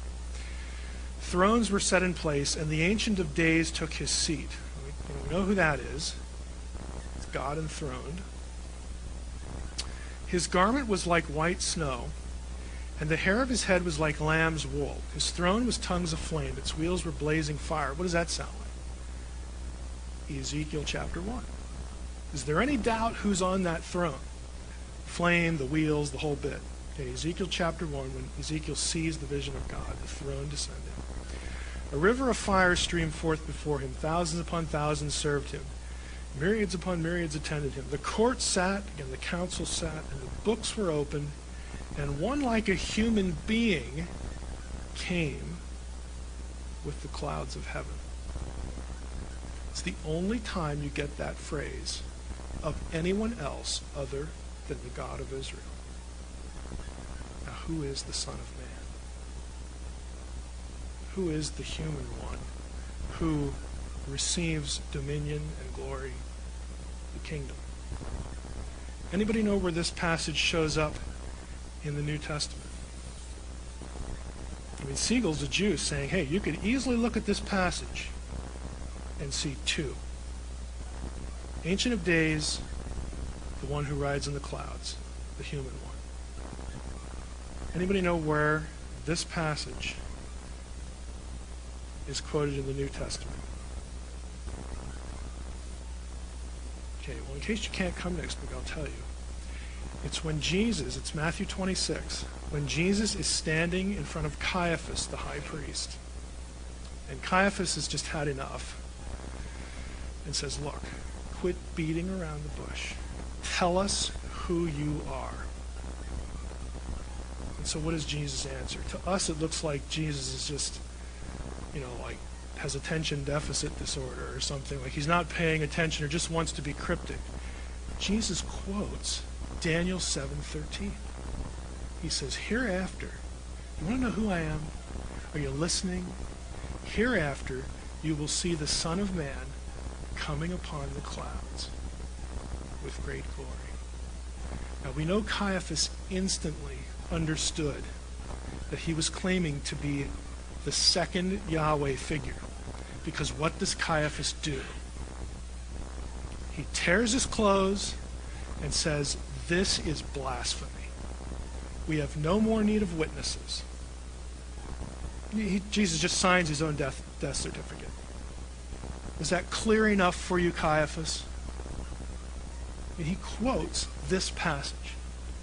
And again, if you're a Jew, again, even before you get to the New Testament era, Daniel 7 became a pivotal passage because, again, everybody knows who the Ancient of Days is, and everybody in the ancient world knew that the Cloud Rider was a title you applied only to a god, a legitimate deity figure. And when the biblical writers take it and apply it to Yahweh, everybody knows what's going on. But the one time they don't is Daniel 7. And the rabbis understood that there was a two-ness going on there. And so comes around the New Testament. Jesus essentially just gives it to both barrels, right in the face. Again, is that clear enough for you, Caiaphas? You really want to know? I'll tell you. And he reacted, this is blasphemy. Now, if you have all that in your head, which I know is a tall order, I want to show you a few hints of three. Okay, we've gone through that pretty rapidly. We've got the name, we've got the word, we've got this whole first, third person thing going on, all that stuff. Let me show you a couple passages in the Old Testament. Now, this is Isaiah 63. And we have the Lord, again, in all caps, it's the divine name, it's Yahweh, in verse 7. I will recount the steadfast love of the Lord, the praises of the Lord, so on and so forth. And he begins to narrate the wilderness wanderings, that whole episode from Israel's history. He says in verse 9, let's go to verse 8, surely they are my people, children who will not deal falsely, and he became their Savior. Who? The Lord. The Lord became their Savior. In all their affliction, he was afflicted, and the angel of his presence saved them. Well, no, wait a minute. I thought, in verse 8, I thought the Lord was the Savior, but now the angel of his presence is the one who saved them. In his love and in his pity, he redeemed them. He lifted them up, carried them all the days of old. But they rebelled and grieved his Holy Spirit. You say, well, I'm not quite sure there's a three distinction there. If you go to Psalm 78, here's the key to this.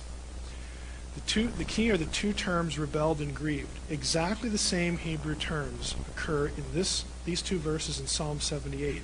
If you know Psalm 78, it's about the wilderness journey. Exactly the same context. How often they rebelled against him in the wilderness and grieved him in the desert. They tested God again and again and provoked the Holy One of Israel. So if you'll pardon the pun, if you triangulate between Isaiah 63 and Psalm 78, you have God and the Holy One interchanged with the Holy Spirit. But God was already present in the narrative back up in verses 7 and 8. And oh, by the way, the angel's there too.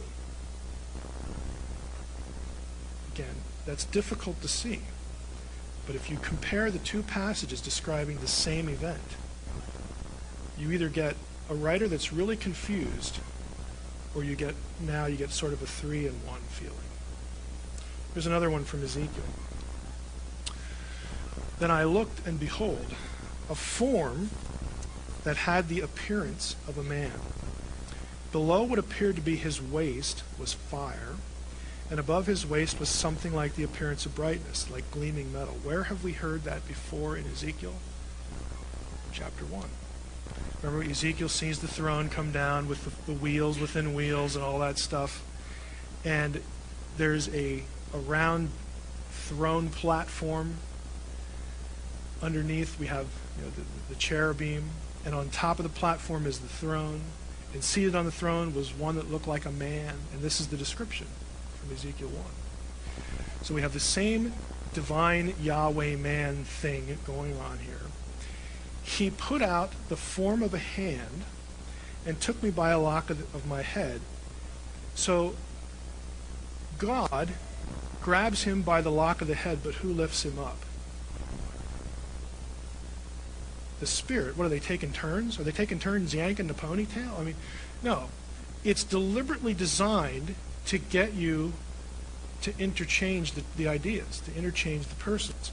He put out the form of a hand, took me by the lock of the head, and the Spirit lifted me up between the earth and the heaven and brought me in visions of God to Jerusalem, to the entrance of the gateway, the inner court that faces north. So he has this vision of the temple. If you look at verse 5, then he, which one is he? It's one of those both and things. He said to me, Son of man, lift up your eyes now toward the north. And he starts showing him things. And in verse 6, the one speaking to him describes the temple as my sanctuary. Well, whose sanctuary was it in those other passages we just went through? It was the name, who is Yahweh, who is in the angel, who now is somehow linked to the Spirit, the God of Israel. Again, you look at it and you go, I wish they'd sort that out for me. I wish they'd tell me who's playing what role. And what I'm suggesting to you is in passages like this, they don't care. If they wanted to distinguish all these things, or not distinguish, they would do it. But they leave the ambiguity there.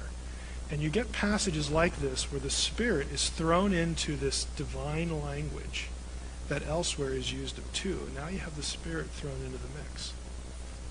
Again, there are hints of this in the Old Testament. Now, next week, I'm going to spend some time showing you how the interlocking ideas that produce the two and then bring the third along, how the New Testament writers use that to articulate a Trinity. Okay, they're getting it from somewhere. So to wrap up, I would say try to take away these points. The Hebrew Bible identifies another figure besides Yahweh with Yahweh's presence. That's an important idea. The second Yahweh figure is also distinguished from Yahweh. So again, two but yet one. One but yet two.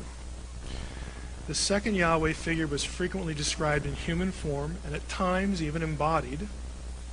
The second Yahweh figure was but wasn't Yahweh. Just like Christians have to speak about Jesus. Listen to somebody pray sometime and how they interchange Jesus and God. You just do it reflexively. Because it really doesn't matter. I don't have to be precise, do I? Well, no, not really. We kind of get it. They kind of got it. Okay, they got it. First century Jewish writers speculated a lot about the identity of who number two was. We're going to talk about that next week. Because again, prior to a New Testament, prior to Jesus showing up, the Jews were not running around wondering what was in their Bible. They knew everything that I just showed you. and they were talking about it. How do we articulate this? How do we parse this? Who's number two? Who is this guy? Did God like take some human he liked and sort of glorify him to this level, or is it some really important angel, or who is it? Okay, they had a lot of speculation. Of course, when Jesus comes around, the answer to the disciples is pretty easy. Well, we'll tell you who the second one is. That's an easy question. The harder question is, are you going to believe it? Jews were therefore used to the idea of two in one before Christianity and could embrace the theology without, again, violating monotheism. And so one can't argue a Godhead idea was late or foreign, like Christianity violates Judaism. It just doesn't. The second Yahweh was distinct from and superior to other Elohim. This is really important. If you single one out and identify that one with Yahweh, by definition, Yahweh and the second one are on an equal level. They are the same essence. Think of your Nicene Creed. Okay? They are of the same essence, but different figures, different persons. By definition, that means that any other Elohim that we talked about last week are not. Okay, that is a direct contradiction to things that, like Mormonism would teach. Okay, Mormonism loves the idea of divine plurality. They don't like Trinitarianism. This mars what's going on in their theology, and frankly, overturns it. Frankly, confronts it. The term angel, another one, does not of necessity rule out a Godhead. Oh, the Jehovah's Witnesses love this one. Jesus wasn't God. He's this angel guy, and blah, blah, blah, blah, blah. Big deal. Let me show you Genesis 48, where the angel and the God of Israel are fused together. Okay, I'm not moved by the word angel to think that you're correct. It has nothing to do with the issue. In fact, it's the foundation to 2 in 1 and 3 in 1. Okay, but we're not, unless you're sort of on that wavelength, you're missing a good argument. And I'm not saying go find a Jehovah's Witness to go argue it.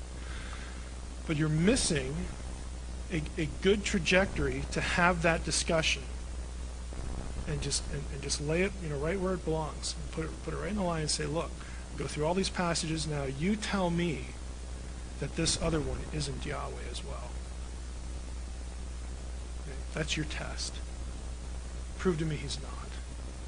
If you can't do that, maybe you should be listening to me instead of the other way around.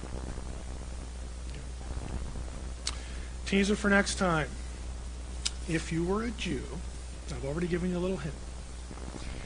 Jews sort of thought in two categories: angels and special people.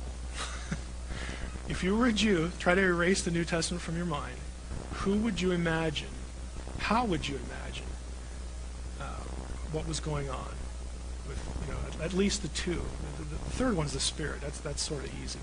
But how would you imagine the other two persons of the Trinity without Jesus? How do you do that? You just try to noodle that a little bit, and I'll take you through a lot of Jewish texts and show you what they were thinking. Anyway, any questions? All right. If you were here last week or you watched the video from last week, I introduced the Old Testament idea of the two powers in heaven. Specifically, getting a little ahead of the Old Testament period. The two powers in heaven was a Jewish idea. It was part of Jewish theology. And that's significant because it's Judaism. Judaism is known for its insistence on one God, one Yahweh, and not having a Godhead. If you were going to talk to a Jewish person today, they would not have any inkling of this thing that Christians refer to as a Godhead. But we looked at the fact that early in Judaism's history, they did have this idea, and it comes from the Old Testament. So we spent last week looking over that, and this week I want to take us through how not in the rabbinical period, after the New Testament, but rabbis and Jewish thinkers from the time the Old Testament period ended to the time of the first century, how they thought about what we looked at last week. Some of these odd passages that have a second Yahweh figure in them, along with Yahweh, the God of Israel. What they do with that, so we'll look at what Jews did with it, and then we'll look at how Christians parsed it as well. Because that'll give you a feeling for when it comes time to the first century, and some of this will overlap with the first century, with Jesus actually being here on earth, what the discussion was like. And I'm hoping that as we go through Jewish material and Christian material, you can see, hopefully you saw this a little bit last week, but you can see that for a Jew, they had this category in their head already, this idea of a Godhead. The real question was, who is that? And Christians, of course, are going to link all that we did last week to Jesus and say, look, you need to accept Jesus as Messiah, as God incarnate, as the second power. I mean, you've been thinking these thoughts for a few centuries at least. Your own writers have been writing about this stuff. You probably heard it in synagogue. And our claim is Jesus of Nazareth is this person. He came to earth, died on the cross, so on and so forth. So I'm hoping to get a little feel for that as we jump in.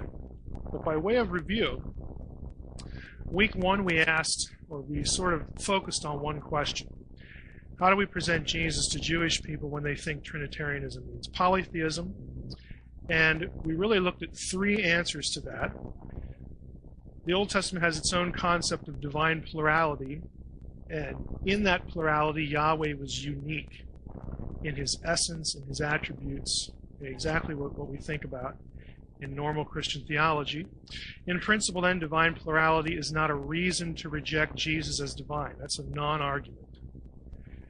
Third, a Jew could come back and say, but Christians make Jesus equal to God. Surely that isn't Jewish. And the answer is, well, yeah, it really is, because that's what we looked at last week. So by way of review from last week, we talked about the name Hashem in Hebrew, which is another way that the Old Testament and modern Jews still do this. The way that the Old Testament refers to Yahweh without using the YHWH. Hashem, the name, is just another way of saying Yahweh. So we looked at that. We saw that there was one particular angel that in Exodus 23, the text says, God tells Moses, my name, it was my essence, my presence, is in that angel. And you're supposed to obey him. So we saw that if you actually look at the narratives about leaving Egypt and going to the Promised Land, you'll see credited with the deliverance from Egypt and bringing the Israelites into the Promised Land, you'll see verses that say God did it, Yahweh did it. You'll see verses that say the angel did it, and you'll see verses that say my presence did it. And I said, well, who did it? The answer is yes. Okay, they're all, it's all essentially the same essence, the same godness, if you will. But the fact that the angel in other passages is clearly distinct from Yahweh, and in other passages he is Yahweh, other passages he isn't, you get this feeling of two-ness. Two but yet one, one but yet two. And again, this is the conceptual backdrop for how the New Testament treats Jesus, how the New Testament writers talk about Jesus. We also looked at the Word. Since the angel had a human form and had Yahweh in him, was essentially Yahweh embodied, or at least made visual as a man, we saw that in some cases the phrase, the word of the Lord, described the very same thing. We went to Genesis 15, we talked about 1 Samuel 3. Jeremiah 1 is a really sort of palpable example where Jeremiah says the word of the Lord came to me, and he calls the word of the Lord Yahweh. He uses Yahweh several times of that figure, that being. And around verse 9, it says the word of the Lord reached out his hand and touched my mouth. So we even have a tactile thing going on in that passage. And lastly, we looked at the cloud rider, the one who comes with the clouds, the one who comes upon the clouds, or the one who rides the clouds. we made the comment that this was an important passage to Jews in regard to the two Yahwehs idea, because they knew that this idea of riding the clouds was a known title of deity in the ancient world. Specifically, most familiar to them would be Baal. But it was often used 5 or 6 times in the Old Testament to describe Yahweh. Again, it was a theological statement. Baal isn't the Lord of the heavens, the one who rides the clouds. Yahweh is. Except for one verse, and that was Daniel 7:13. There was a second person that gets described with that phrase, a very important phrase. And so, again, Jewish thinkers looked at that and they thought, well, that's just kind of odd. Why would it be so consistent until you get to this Daniel 7? And lo and behold, the cloud rider in Daniel 7 is in the same scene as the Ancient of Days, God on his throne. But to boot, he's human-looking. He's the Son of Man. He's the human one. So we went through all of that, and we ended up with the thought that, if you were a Jew, you're used to thinking of this 2 but 1, 1 but 2. And number 2 is like human in form, human in appearance. Again, this sets up what the New Testament writers are going to be saying about Jesus. And we want to jump into that tonight. But first, I want to show you what Jews did with it. Prior to Jesus coming, during the first century, when they were arguing with the apostles and so on and so forth, up to the 2nd century A.D., there was a big discussion going on within Judaism. After the 2nd century, again, not coincidentally, in the wake of the rise of Christianity, after that point, they had to declare it a heresy because they were losing converts to the early church. Okay. Jews, they were the first converts to follow Jesus. Jews were telling their friends and neighbors and family, look, we've been talking about this for centuries. Our teachers have been showing us this. And now, we heard the apostles preach about Jesus of Nazareth, and he performed miracles, and they performed miracles, and, he fulfilled all these prophecies. I mean, to them, the pieces were just falling together in their head. And so the Jewish community declared it a heresy at that time. Prior to that, there were a number of ideas, and I'm going to run through these quickly because they're kind of interesting. Some of them are funny. Some of them are just like, you got to be kidding. But no, they really thought this. There was one category of exalted humans. So some Jews, their camp was, okay, the second power is probably some human person that after they died, or even in some cases, this is going to sound really weird, even before they died, they pre-existed and they were God's helper. Now, Adam, you'll actually find texts. This is the book of 2nd Enoch, where Adam becomes a candidate. We have here, and on earth I assigned him, this is God speaking, to be a second angel, honored and great and glorious, and I assigned him to be a king. That kind of makes sense. Adam was ruling the earth, so we'll call him a king. I assigned him to be a king to reign on the earth and to have my wisdom. There was nothing comparable to him on the earth, even among my creatures that exist. So, in other texts, Adam becomes the greatest thing in creation and rules all the other stuff. And so to some Jews, he became a logical candidate to be God's helper. Okay, this is the second guy, the second person of this relationship. And when he died, he was thought to be an angel. Now, I know this sounds weird, but think about it.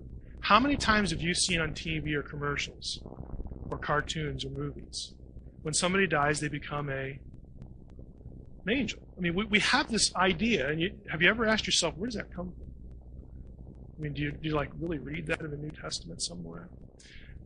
We just sort of have this idea that we go to the divine realm and we get wings and we play harps and we do what God asks us to do.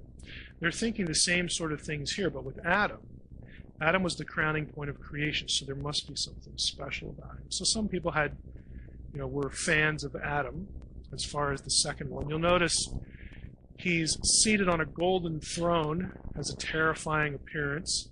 So some Jews were actually like making it dramatic. They were writing about, this Adam must have this position, the first formed man, first formed Adam. So Adam had his fans, Jacob had his fans, because Jacob was Israel. He was important in the Old Testament. Something called the prayer of Joseph.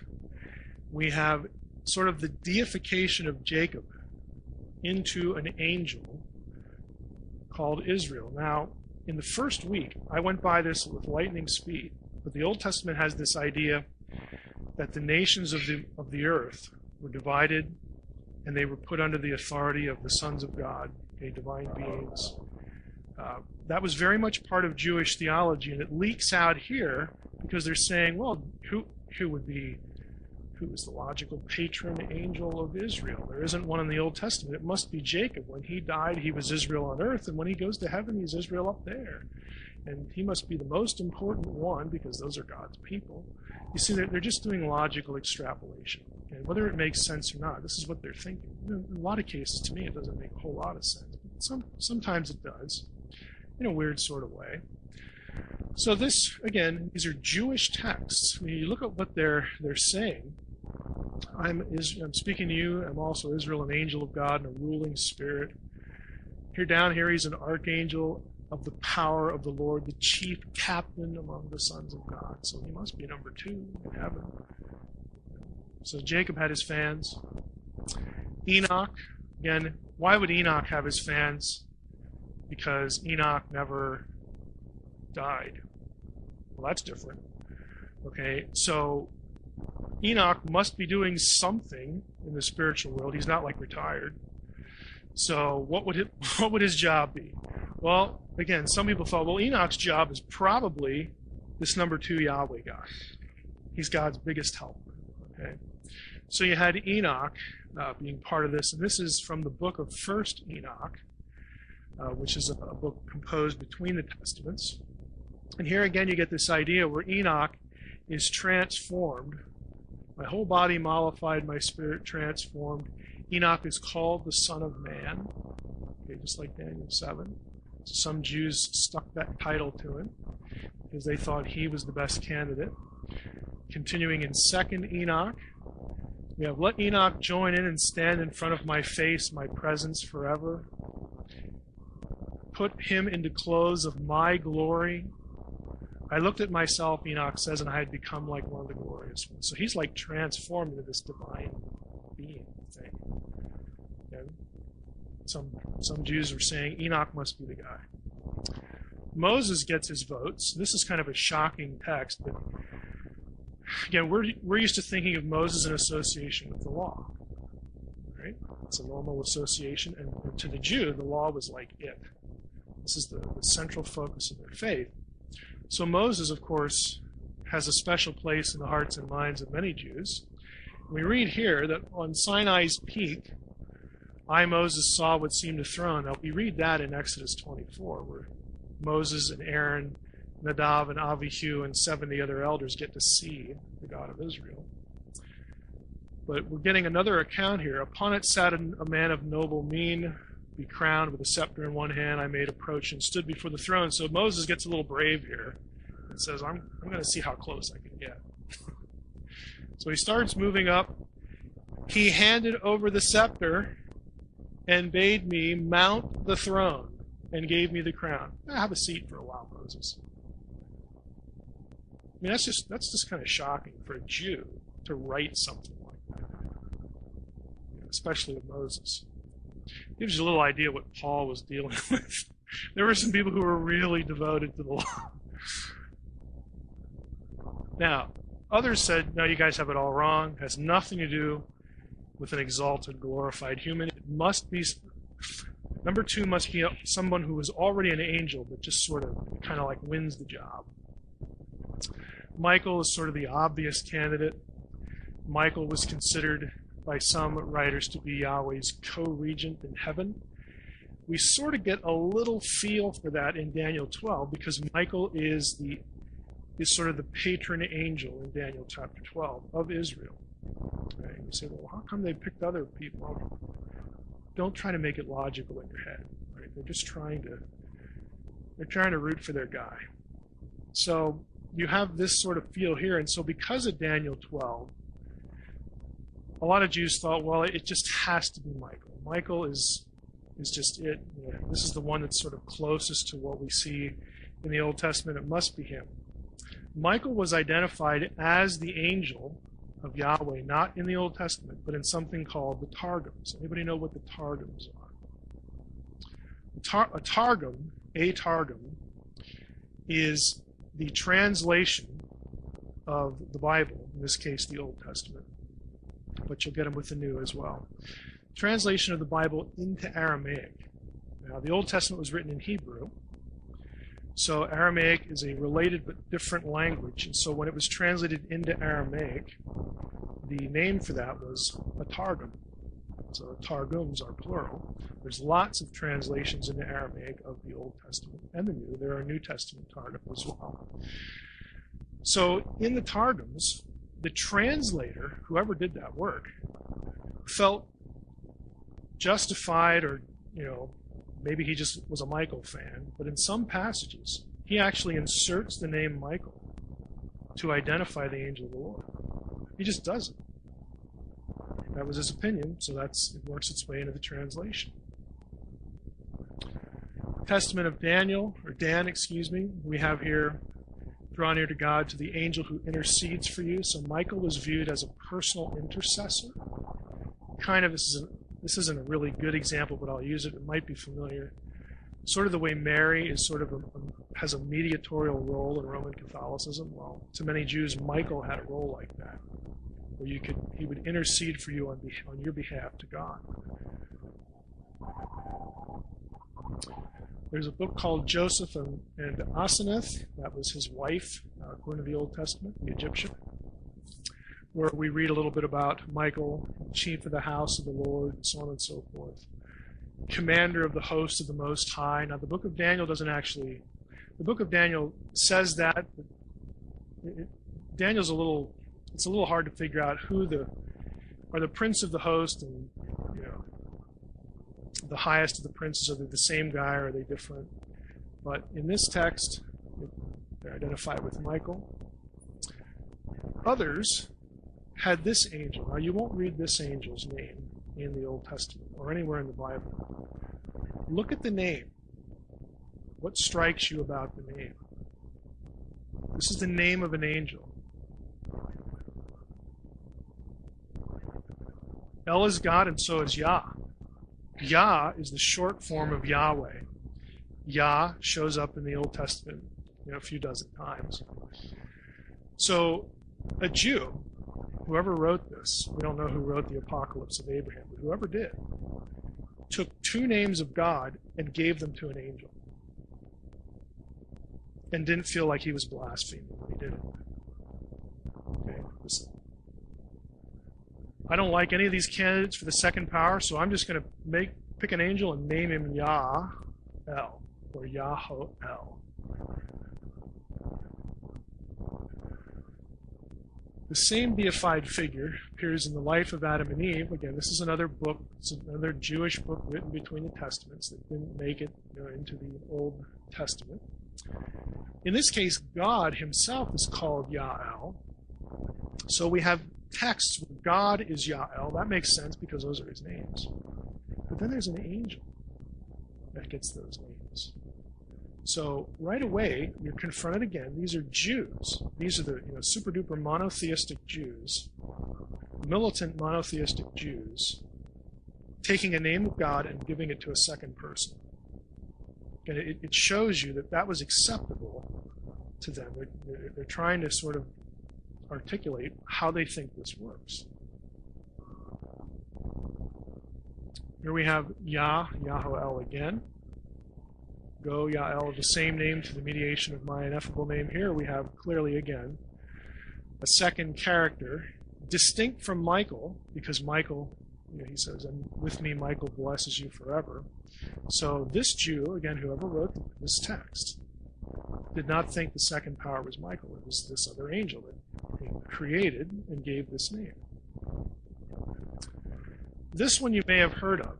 Philo was probably the most important Jewish writer of his era. If you're familiar with two non-biblical Jewish writers, they're probably Philo and Josephus.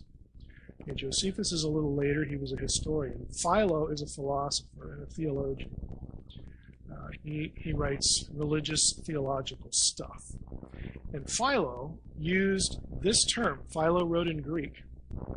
He used the term logos to apply to number 2. Isn't that interesting? Because who else that we know does that? John. So you have this, again, this overlap, because Philo knows that back in his Old Testament, there's this word of the Lord character. And in Greek, word of the Lord, that's logos. So he picks up on that and tries to write a full-blown theology of a Godhead, of how, what's the relationship between God and this other figure. Now, Philo, his theology is not the same as John's, because for Philo, the logos was a created being. He's created in some passages, in other passages he's not. But Philo really tries to say he's God, but he's not like really. I mean, he's God, but he struggles. You know. He's God, but he isn't. He isn't. Just call him the Logos and be done with it. You know. Now the problem is, he gets a little tongue-tied here. He actually refers to the Logos as the mighty Logos, who is my viceroy. The Logos is that power of God by which he made all things. That is New Testament theology there. Because it's Jesus, the Word, by whom all things were and all things consist. We have here, God is indeed one. He's a Jew, he's got to affirm that. His highest and chief powers are 2, even goodness and sovereignty. In the midst between the 2, there's a third which unites them, the Logos. For it is through the Logos that God is both ruler and good. So the Logos is sort of the conduit through which God does things. Yeah, it's difficult. Philo gets this dramatic. He refers to the Logos as the second God, the deuteros theos. He actually uses second God in his commentary on Genesis here. So for a Jew, and this was not considered heretical, for a Jew to use a phrase like second God was pretty dramatic. But they're trying to figure out how to talk about this. Memra. Word of the Lord, the word for word in Greek is logos. The word for word in Aramaic is memra. There are lots of Jewish writers who wrote about the memra because they were writing in Aramaic. That was the word they had to use. So memra is the Aramaic word for word. It occurs widely in the Targums. Remember, the Targums are Aramaic translations of the Old Testament. And when they're doing translation, they let their theology fly.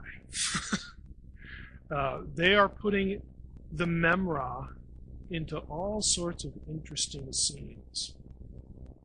Some passages that we looked at last week, where we get this feeling that there's 2 persons. I'll show you a few in a moment here. So we have memra. So the memra is the logos. Logos is the Greek word. Memra is Aramaic. So memra is, again, God's word as though he were a person. And I clipped some of these from an article on this. But just look at some of these examples. These are Aramaic translations of the Old Testament. Now, here's the kicker. That would have been used, it would have been current when Jesus was here on earth. If you couldn't read Greek and you couldn't read Hebrew, this is what you're reading. You're reading Aramaic because it was your native language.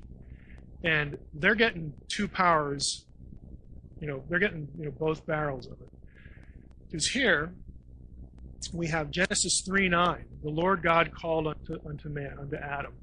Well, in the Targum, the Jerusalem Targum, it says, the memra of the Lord God called to the man. It's not God, it's the memra. Now, if you think back to Genesis 3, what in Genesis 3 might give you the feel that God has a body there? Remember back to the passage? Walked through the garden, and Adam heard the sound of God walking through the garden in the cool of the day.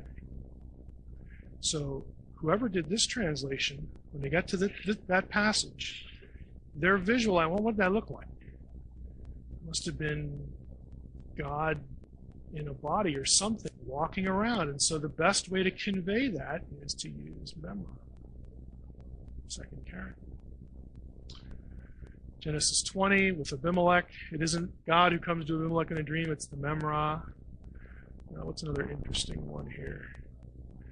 Let's see, the Lord said to Moses, the memra of the Lord said to Moses. They're getting this from these word of the Lord passages. So when God starts talking in certain passages, catch this, since in passages like Genesis 15 and 1 Samuel 3 and Jeremiah 1, since in those passages the word of the Lord turns out to be like a person, it seems reasonable to the Jewish translator that that's what's going on. So we're going to put it in there to convey that idea. It's highly interpretive, but you see where they're getting. This is the way it was in Genesis 15. So probably going on here too. Genesis 3:8. They heard the voice. Right there is the passage, so on and so forth. But you get the idea. This is, again, the Aramaic Bible that the disciples would have known. We don't know what they read, when they read it. But I'm pointing this out to say, look, this idea of two yet one, one yet two, this is not news to them. This is not news. What's news is the fact that number two in Christian theology is incarnated. It traveled through the woman's birth canal. Okay, that's new. That's a little freaky right there. Another one with memra, Genesis 1:27. The memra created man in his own image. Well, that makes sense because we have like physical bodies. So, if you've ever read anything about the image of God, one of the views or one of the questions that's asked, well, does image possibly mean like we look like God? Well, we can't because God doesn't have a body. Well, that's right.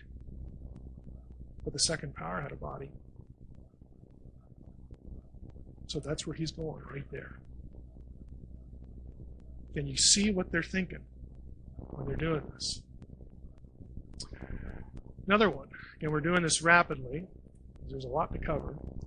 The Shekinah, or Shekinah, these are both Aramaic. Well, one's Hebrew, one's Aramaic. Shekinah is probably the way you've heard that pronounced, if you've heard the word at all. This is another sort of figure, another term that refers to this embodied deity person. It comes from shakan, which means to dwell. And the verb is used in the Old Testament phrase when God starts talking about the tabernacle and the temple. He refers to it as the place where I will cause my name, Hashem, to dwell. The place where I will put my name. So shakan is to dwell, and so whatever filled the temple, whatever showed up, or whatever was imagined to be in the cloud that was speaking to Moses, to some Jews, they used the term Shekinah, the Shekinah glory. It's a reference to God's glory dwelling in that place.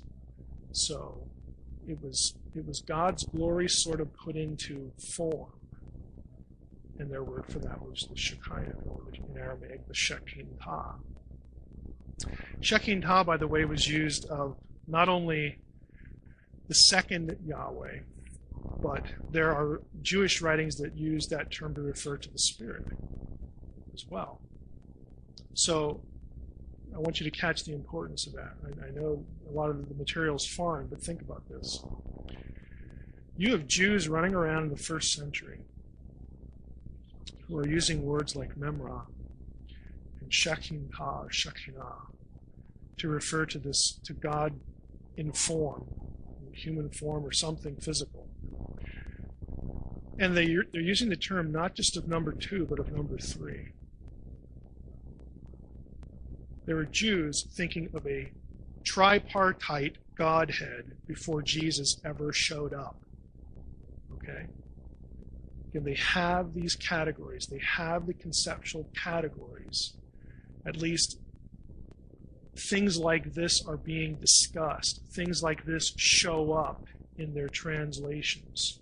So that when the apostles come along, when Paul comes along, starts talking about the deity of Christ, and in him dwells the fullness of the Godhead bodily, and all this stuff we read in the New Testament, they're not like getting whiplash thinking this guy's crazy. What's he talking about?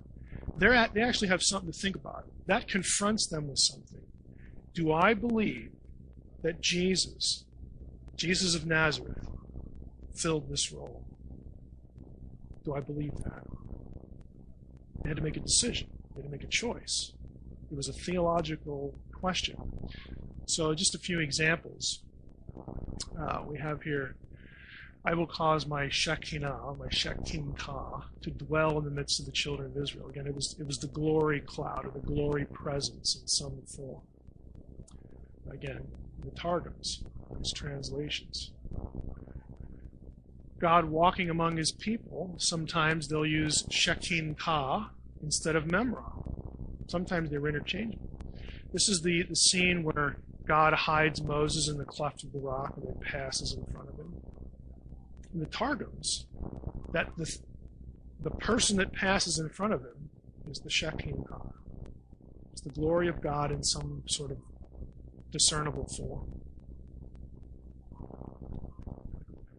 Now, when Christians come along, if you're a theologian, if you're like, Paul knows all this stuff. It's hard to know how much somebody like John or some of the other disciples would have known.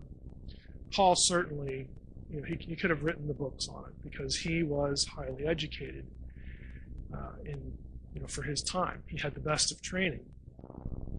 But the other disciples, would have picked up bits and pieces of it from their teachers, their rabbis, things they read, translations like the Targums.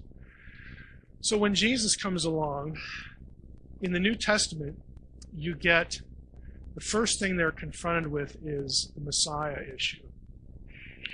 And once they get over the Messiah issue hump, once they realize that, I've been called by the Messiah, and we've been walking around here for a few months, we're watching him do these things. Surely, this is the anointed one.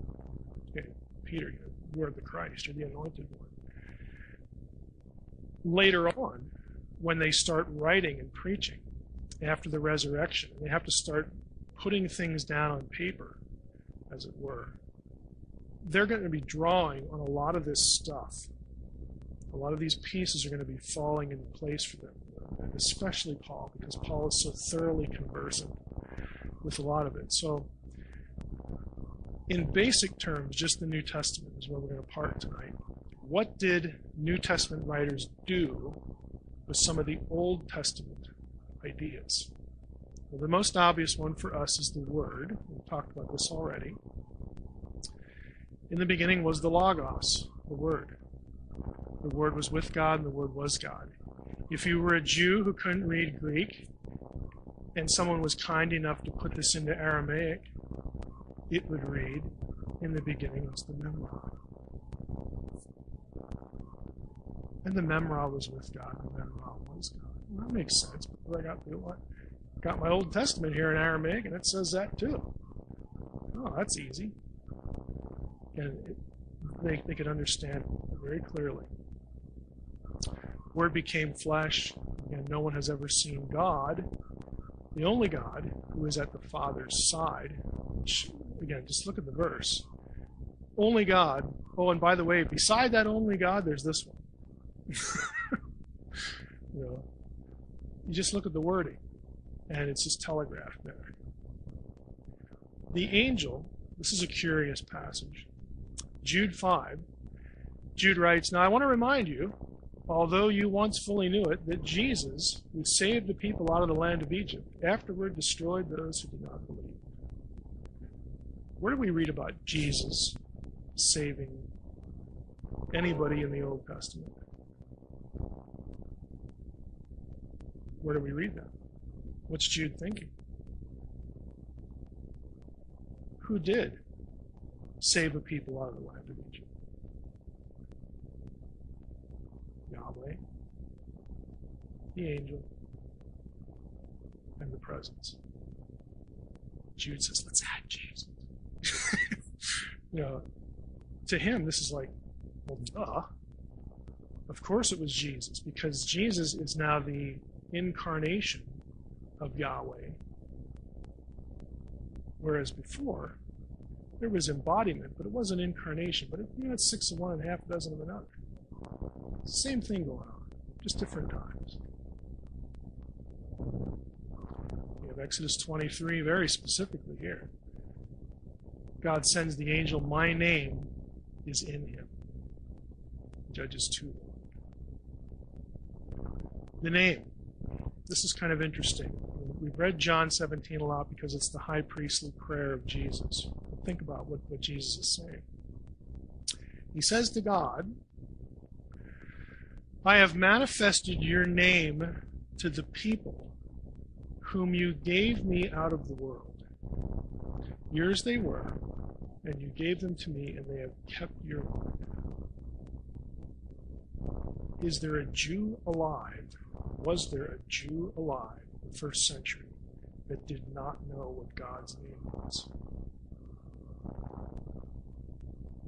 How could you be a Jew at any time in history and not know that your God's name was Yahweh? I am. The Shema, if you knew one verse, the Creed of Israel, Yahweh, Yahweh, the Lord our God is one. Jesus isn't saying, hey, I thank you, Father, I came to inform everyone what your name was. It was a tough job. Like nobody knew that. He's not telling them what God's name is. What he's doing is he's manifesting your name. He that has seen me, finish the verse, has seen the Father. While I was with them, I kept them in or by your name, which you have given me. So like when they were in trouble, Jesus said, hold on, guys. YHWH. It's absurd. Kept them by your name means I was able to keep them by your power. Why? Because I'm you in a body. I made known to them your name. Again, Jesus didn't come and say, hey, fellows, before I leave town, I just want you to know. How ridiculous is that? But it's easy because of this word, N-A-M-E, name. We either sort of gloss over it, or Jesus is being cryptic here, or I don't know, I'll go ask the pastor what that means, or something like that. Because it just sounds odd, and that's normal. But if you think in the Old Testament, the name is another way to refer to Yahweh himself. And that the name sometimes is embodied. Then you got something else going on here. Rider on the clouds. I actually alluded to this one last week. We'll hit it again. This is Daniel 7:13, where Daniel says, I saw in the night visions, and behold, upon the clouds of heaven, there came one like a son of man, a human one, the Bar Enosh, is what it is in Aramaic. And he came to the Ancient of Days and was presented before him. So we talked again last week about how this title is always used of Yahweh except for this verse. And if you weren't here last time, here is where it's used. This is when Jesus is standing before Caiaphas, the high priest, who's on trial. This is high stakes. It's life or death. And the high priest stood up and said, have you no answer to make? Jesus is getting accused by some worthless people. What is it that these men testify against you? But Jesus remained silent. The high priest said to him, I adjure you by the living God, tell us if you are the Christ, the Son of God. So Jesus said, paraphrasing, you want an answer?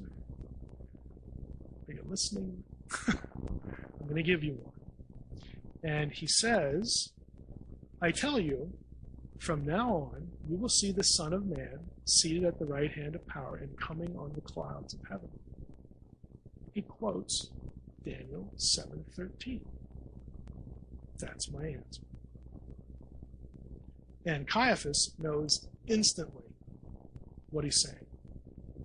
He knows he's just made himself to be the second Yahweh guy, the cloud rider in Daniel 7, because the high priest tears his robes.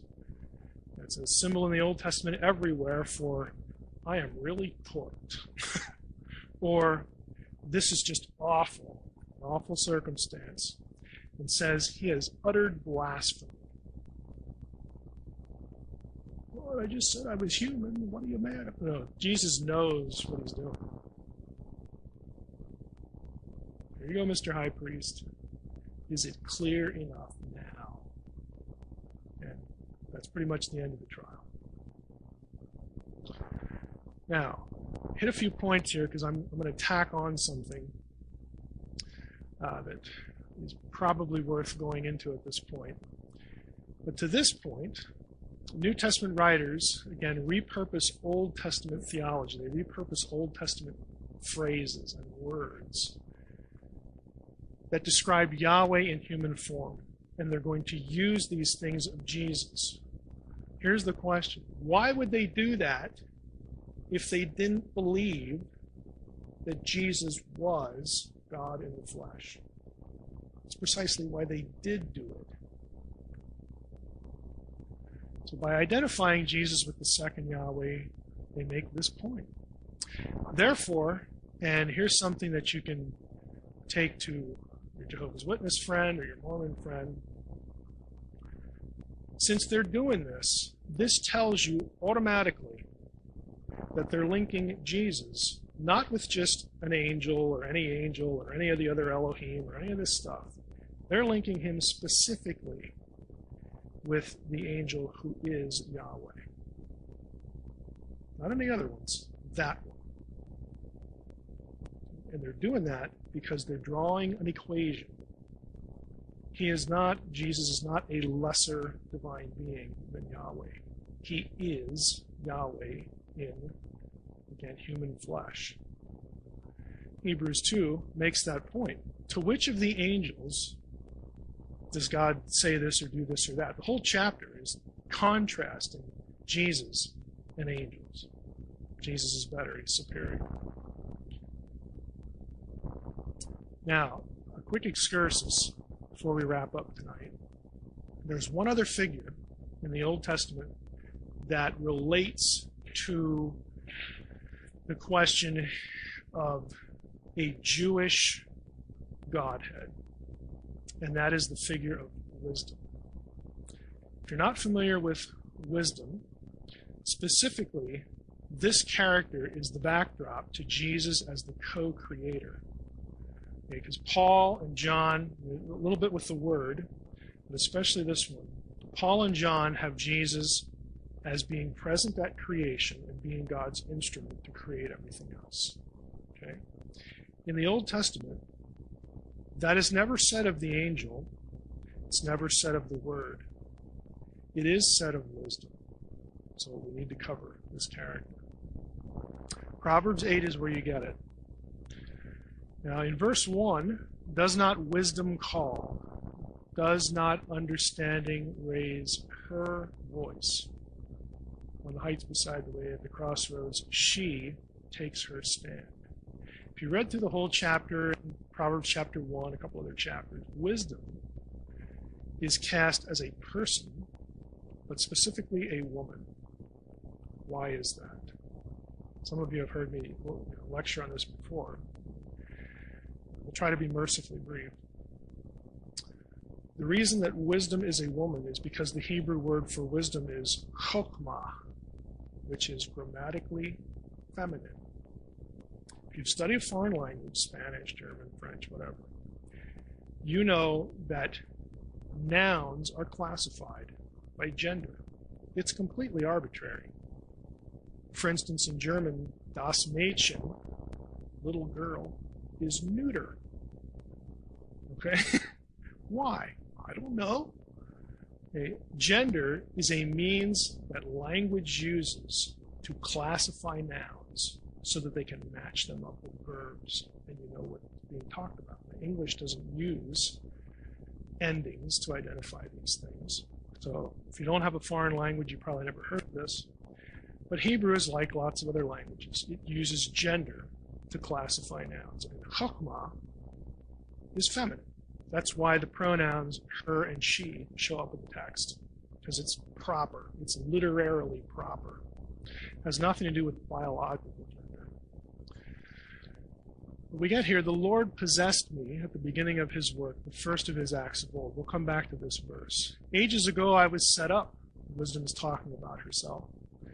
Before the beginning of the earth, when there were no depths, I was brought forth. When there were no springs abounding with water, before the mountains had been shaped, before the hills, before this, before that, I was brought forth. So you get the idea that wisdom is around. Let's just go back. Wisdom is around at the beginning, at the very beginning. So God has somebody there, a helper, whatever, co-creator, in the Old Testament. Now, who is wisdom? Well, there are a lot of books. Wisdom of Solomon is one. Again, Jewish writers are writing between the Testaments, and they're commenting on Proverbs 8. So they say a lot of interesting things about this character. I tell you what wisdom is and how she came to be, and I will hide no secrets from you. I will trace her course from the beginning of creation, blah, blah, blah, blah, blah. Well, they're getting that from Proverbs 8. For wisdom, the fashioner of all things taught me. She is a breath of the power of God and a pure emanation of the glory of the Almighty. Key passage here. I'll come back to this. She is a reflection, the Greek word is apogasma, of eternal light, a spotless mirror of the working of God, and an image of his goodness. He likes her. By your wisdom you have formed humankind. Give me wisdom that sits by your throne. And you get this throne language again. And these are Jews. These are Jews writing this stuff. With you is wisdom. She knows your works and was present when you made the world. Well, he's getting that from Proverbs 8. Send her forth from the holy heavens, and from the throne of your glory send her. She must have a nice seat up in heaven, so that's kind of wordings. Another book, Sirach. In the assembly of the Most High, there's the divine counsel from week 1. She opens her mouth. I dwelt in the highest heavens. My throne was in a pillar of cloud. And wait a minute, who was in the pillar of cloud in the Old Testament? That would be God. And here we have wisdom in the pillar. And you get this sort of Godhead flavor again. The New Testament writers do interesting things with wisdom. This is one that's hard to find, but it's a little dramatic. In Luke 11, Jesus is speaking, and he's railing against the scribes and Pharisees again, like we often did. Woe to you, lawyers, also, for you load people with burdens hard to bear, and you yourselves don't touch the burden with one of your fingers. So he starts going off on them. You build the tombs of the prophets whom your fathers killed. Your witnesses and consent to the deeds of your fathers, for they killed them. You build their tombs. And he quotes something. Therefore also, the wisdom of God said, I will send them prophets and apostles, some of whom they will kill and persecute. So Jesus is saying that the wisdom of God said, thus and so. This puts the wisdom of God in the role of God. Because we read in Ephesians 4 and other places that God sent prophets and apostles and all that stuff. So that's odd. Jesus is sort of linking wisdom and God. But Matthew one-ups that. Same passage, same scene. Jesus is speaking, and look at what changes. Therefore, I send you prophets and wise men and scribes. Matthew puts Jesus in the role of wisdom, who was in the role of God. They're mixing and matching. It's a Godhead. These are Jews quoting Jewish texts. One of them is your Old Testament. Identifying Jesus with this other figure who is but isn't God. Now, we looked at this verse. This is my favorite one, my favorite wisdom thing, because this is, for a text geek like me, this is dramatic. We read, wisdom is a reflection, apogasma, of eternal light, spotless mirror, the working of God. Guess where this gets quoted in the New Testament? Let me just prep it by saying this. This word is really rare. It occurs one time in the Septuagint, which is the Greek translation of the Old Testament. This is the verse. It only occurs 2 or 3 times in the entire Greek literary world. Okay? It's really rare.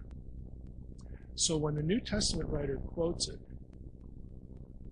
he's getting it from here, because this is going to be reflected around it. So it's a reference to wisdom. Anybody have an inkling where this is quoted? See if you can sort of pick it out of the ether.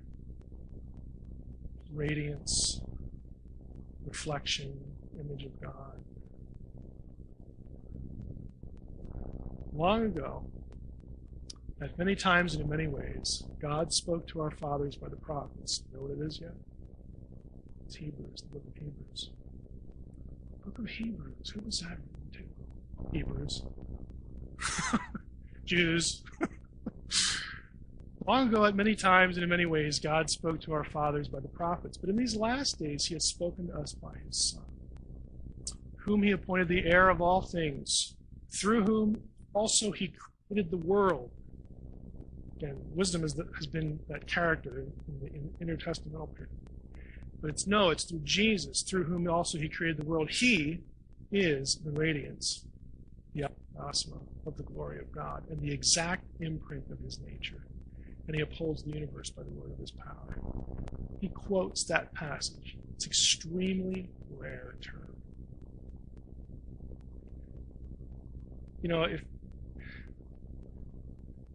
I guess when I'm in I don't want to come off as a monster here. There are some times that I've done this in the past, and I'm not saying this is the right thing. Usually when I get a Jehovah's Witness in my past, it's like, please don't come again. You're not gonna get me, blah, blah, blah, blah, blah. But I have done things like this to them. Where I'll say, oh, you're going to talk to me about the Greek and about angels? Let's take a look. Okay, do the math.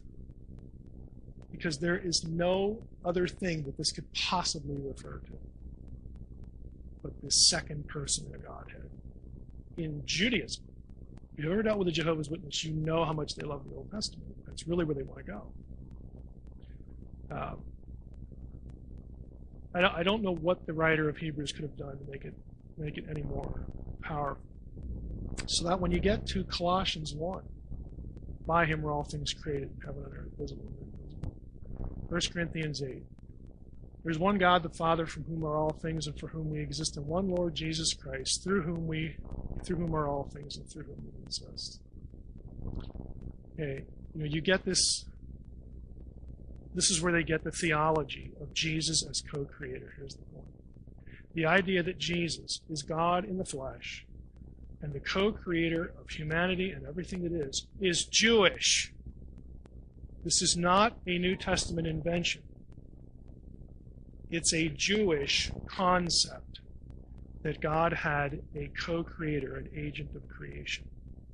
And the New Testament writers take Jewish stuff, Old Testament, and even books in between that aren't in our Bibles. They even go that far to make the point. Now this is the prickly part. If you like church history, you probably have come across this passage. Because you say, well, if Jesus is this character, what do we do with verse 22? The Lord possessed me at the beginning of his work, the first of his acts of old. The verb here is kana in Hebrew. It is used elsewhere for create. And the Jehovah's Witnesses love this. See, I told you Jesus was created. Well, that's picking and choosing the lexicon, because the verb is not always used that way. It's used for create in Genesis 14. It's used to acquire, possess, Genesis 33. It's used to produce or bring forth in Genesis 4. I like Genesis 4. I think it's instructive. Genesis 4:1 is when Eve gives birth to, my chronology right here. She gives birth to, I think it's Cain. Yeah, Cain's the second one. She says, I have gotten a man, I have kana a man with the help of the Lord. Now here's the question.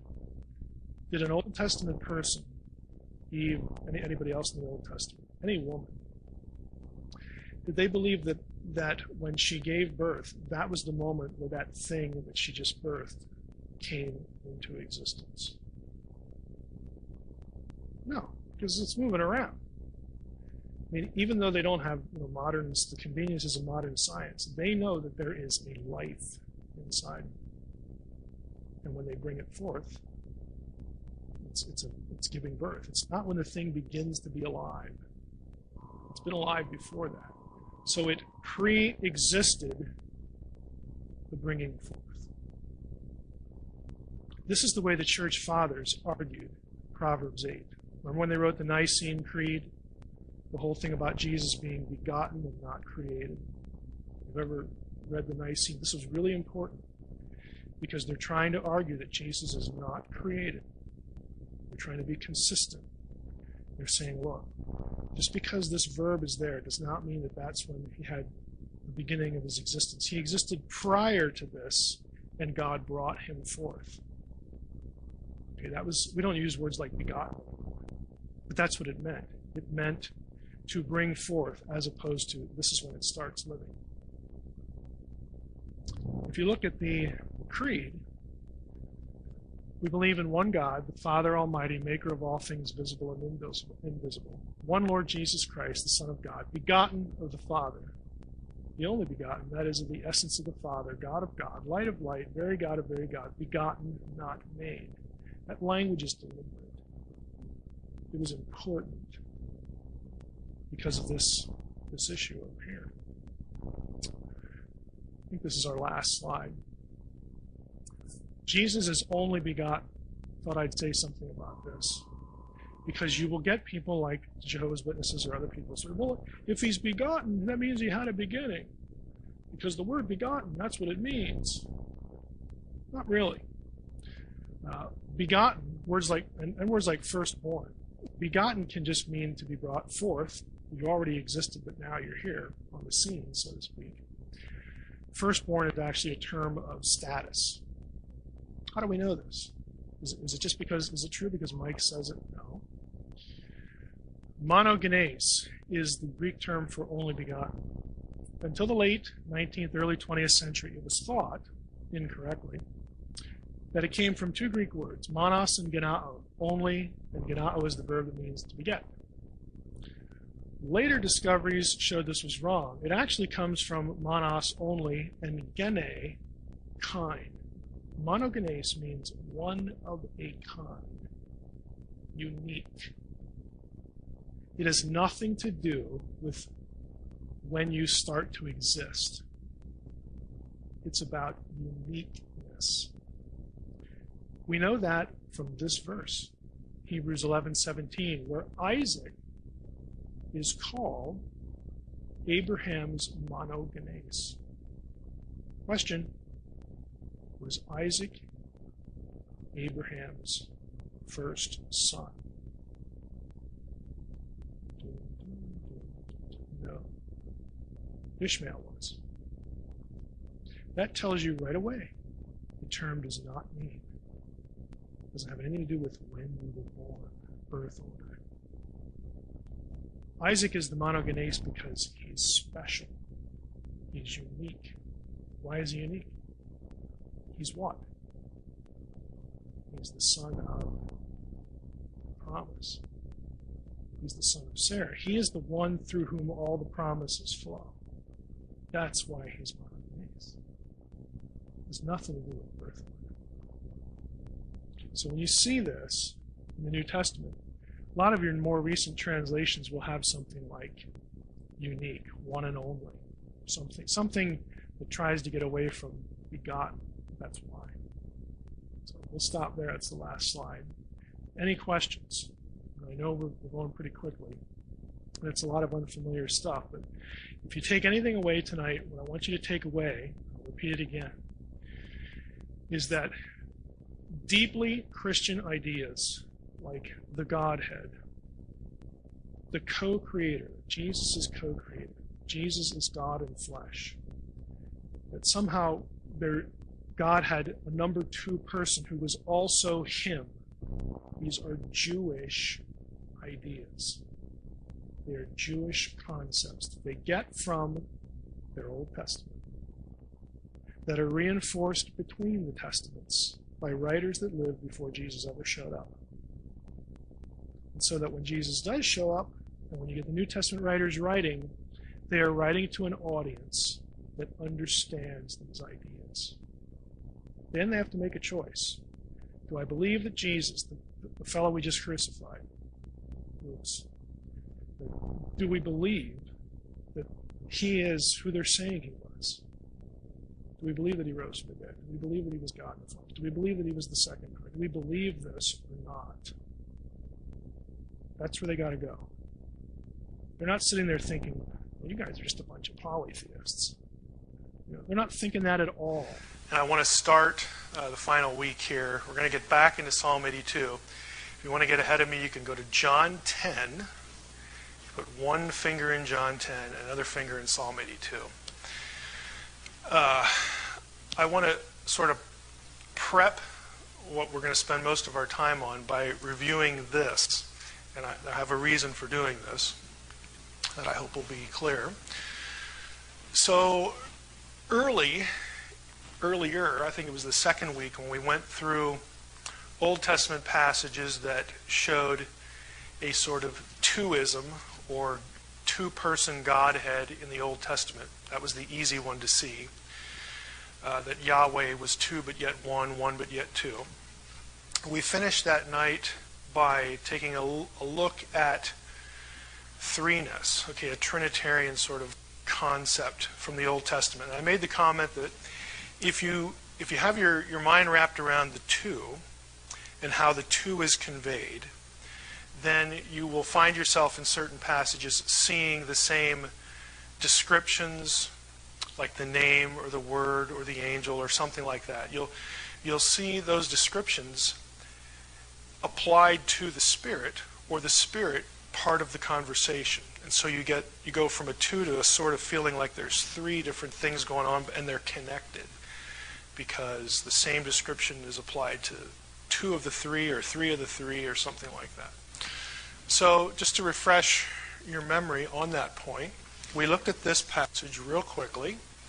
This is Isaiah 63, and here we have the Lord in the passage. We have the angel, and then we had this statement, they rebelled and grieved his Holy Spirit. This was the recounting of the wilderness wandering. And so you have the rebellion and the grieving of the Holy Spirit. But if you go to Psalm 78, which is a recounting of the same itinerary, the same events, the very identical verbs, rebelled and grieved, in Psalm 78, are directed at, in verse 41 here, God, the Holy One of Israel. So again, we knew from evening 2 that the angel and Yahweh were sort of the same but yet different. And then here we get the Spirit that's brought into the conversation when you look at both passages in tandem. So you get this threeness going on. And then we looked at Ezekiel 8. We have the same thing going on here. We have this description of Yahweh as, the God of Israel as a man, sort of a glorified man. And we have the Spirit lifting up the prophet. Yahweh puts out the form of a hand, and we saw in other passages again, that was the visible Yahweh as opposed to the invisible Yahweh. And the visible Yahweh was usually the angel. And again, you start going through the same set of thought processes.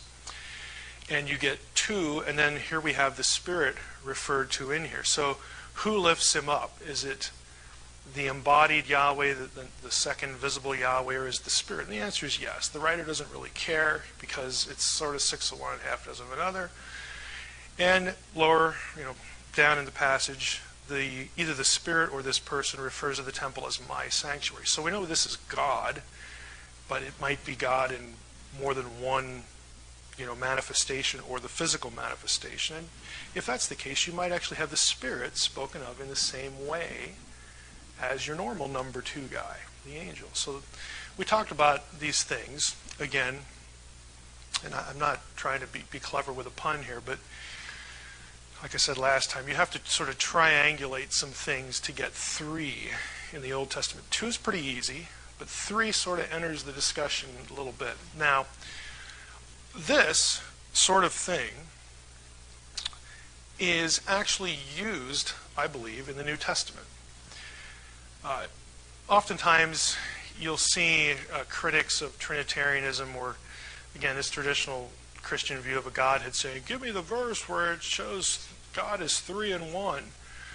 I want to see that verse. And there are things, you can sort of go to, like the Great Commission, baptize them in the name of the Father, the Son, the Holy Spirit. Well, if they weren't all equal, why would you say that? That sort of thing. And you can go to Acts, where the Spirit is referred to with personal pronouns. You've not lied to God. Peter says to Ananias and Sapphira, you've lied to the Spirit. Again, sort of equating God and the Spirit. And those are legitimate. Okay, those are legitimate strategies for showing that the Spirit was conceived of as God. Okay. Well, the New Testament writers adapt and use what we've been talking about. Now, in the Old Testament, again, you get the two-ness thing going on. You have Yahweh, and then this sort of second Yahweh who's often visible. Yahweh can be simultaneously God in heaven and God on earth, even at the same time. God and the angel can show up at the same time in the same scene. But then you have other passages like Genesis 48 with Jacob's blessing, where Jacob says, may the God who did this, may the God who did that, may the angel, singular verb, bless the boys. I mean, they're just sort of fused together. You can't tell them apart, and that's deliberate. We talked about that. So you get this 2 going on, and then the Spirit, again, sometimes is brought into the discussion. Well, that's the Old, in the cream color here. The New Testament, I just want to suggest to you, we spent, again, part of week 2 and part of week 3 talking about how the New Testament uses the idea of the invisible and the visible Yahweh and the second person that's embodied, taking a lot of that language and applying it to Jesus. So again, we saw the two-ness there and the strategy for showing Father, Son, same but yet different. The New Testament does something interesting. As God and Jesus are but aren't the same. Okay? Jesus is but isn't God. He is God in person, in essence, but yet he's not the Father. As that goes on in the New Testament, there are New Testament writers who do the same thing between Jesus and the Spirit. That is, the Spirit is but isn't Jesus. And there are certain passages like this. I don't know if you've ever noticed these. There aren't too many of them. But in Acts 16, the Holy Spirit is referred to as the Spirit of Jesus. Now that links the Spirit in terms of identity to Jesus, who by identity is God. Therefore, you must have 3 that are the same in identity. Okay? Romans 8:9, Spirit of God is referred to as the Spirit of Christ. And Galatians 4, God sent the Spirit of His Son, into the hearts of believers. Again, we're used to thinking of the Holy Spirit, the way He's predominantly described in the Old Testament, the Spirit of God. But there are actually passages that identify the Spirit of God as the Spirit of Jesus. It's as though when Jesus ascends, and he's been saying things like, hey, I'm going to go to my Father, and when I go, I'm going to send the Spirit. And then he'll say things like, where 2 or 3 of you are gathered, I am in your midst. Then we get this idea of being indwelled by the Spirit. All these things sort of coordinate together. And you get sort of a little bit of extra glue here when the Spirit himself is referred to and identified with Jesus, the Spirit of Christ, the Spirit of Jesus. Not just God, but of Jesus. So you have this same sort of threeness working here. And it builds off this 2 model. So we've got these 2 identified and these 2 identified. And the central figure is Jesus. He is the glue that unites the threesome together. I mean, you come out, even if you don't have a verse that lists the 3 persons, you come out with 3 different figures co-identified with each other. Okay? It's Trinitarianism, but from just a little bit of a different tack. Now, if that's New Testament theology, okay, if we have a Trinity, and you have Jesus as part of a Trinity, what about John 10:34's use of Psalm 82? Now, I've set up the question this way because I'm just going to tell you, I have a different view of Psalm 82 than practically anybody you're going to read. Because I think that Psalm 82, John's use of it in the Gospel of John, he uses that and Jesus quotes from it, however you want to look at what's going on there in John. The strategy behind it is to reinforce Jesus' status as God incarnate. Okay, well, what could be controversial about that, Mike? It sounds suspiciously like Trinitarianism. Yeah, it is. What's controversial about it is how you have to look at Psalm 82 to get there. Now, Psalm 82 we looked at in week 1. We have God, again Elohim, has taken his place in the divine council. In the midst of the gods, also Elohim, he holds judgment. So we talked about this passage where you have Elohim used twice. Once it's a singular individual, and we know that because of grammar. And the other time it's plural, and we know that because of the preposition in the midst of. Okay? So we have divine beings, plural, in Psalm 82. And we talked about why that's not a problem for monotheism, because Elohim is actually a place of residence term. It's not attached to one set of attributes. Because the biblical writers use Elohim of angels and demons and the deceased human dead. They can't be on an ontological par with God, with the God of Israel. But they're all called Elohim. So the term has to mean something other than a set of attributes. Again, this is history for those of you who've been here the 4 weeks. You get down to verse 6. This is the verse that Jesus is going to quote in John chapter 10. This is Psalm 89. Just bring this in because this council is in the heavens. You get down here to verse 6 in Psalm 82. Now I have the right psalm. The speaker, who is God, Yahweh, says to the Elohim members of his council, I said, you could also translate it, I thought. Some of your English translations will have that. That's perfectly legitimate. I said, you are gods, Elohim, sons of the Most High, all of you. Nevertheless, like men, you will die. You will fall like any prince. And we talked a little bit about what's going on in the psalm. The biblical Israelites had, let's just go back here, had a view based on Deuteronomy 32, 8, and 9, that Yahweh punished humanity after the Babel event by dispersing the nations, but not only just dispersing the nations. Deuteronomy 32, 8, and 9 says, when the Most High divided up the nations, he divided them up according to the number of the sons of God. But Israel was Yahweh's portion. Jacob was his allotted inheritance. Deuteronomy 4 describes the same thing, and it says that Yahweh took Israel as his own. Now, Israel didn't exist at the time of Babel, but it's going to exist in the very next chapter when God calls Abraham. Okay, so God forsakes all the nations of the earth, says basically, you're not going to obey me, then our relationship is sort of put on ice right now, and I'm going to put you under the authority of other divine beings in my administration. I'm not going to be your personal God anymore. I'm going to start over and create for myself a people that I'm going to be in covenant with. And that people was Israel. And so, Genesis 12, we get the call of Abraham, and the rest, as they say, is history. And we talked about the sense in the Old Testament that this leads to the idea of cosmic geography, that Israel, it belongs to Yahweh. Yahweh is Israel's God, again, the covenant. But outside of Israel, that ground isn't holy. It's under the domain of other entities, other divine beings. Psalm 82 picks up on that, and basically, at the beginning of the psalm, God says, we need to have a meeting because you guys are not running things well. You become corrupt. He starts really railing on them, and it leads to this verse. As a punishment, I said you're gods.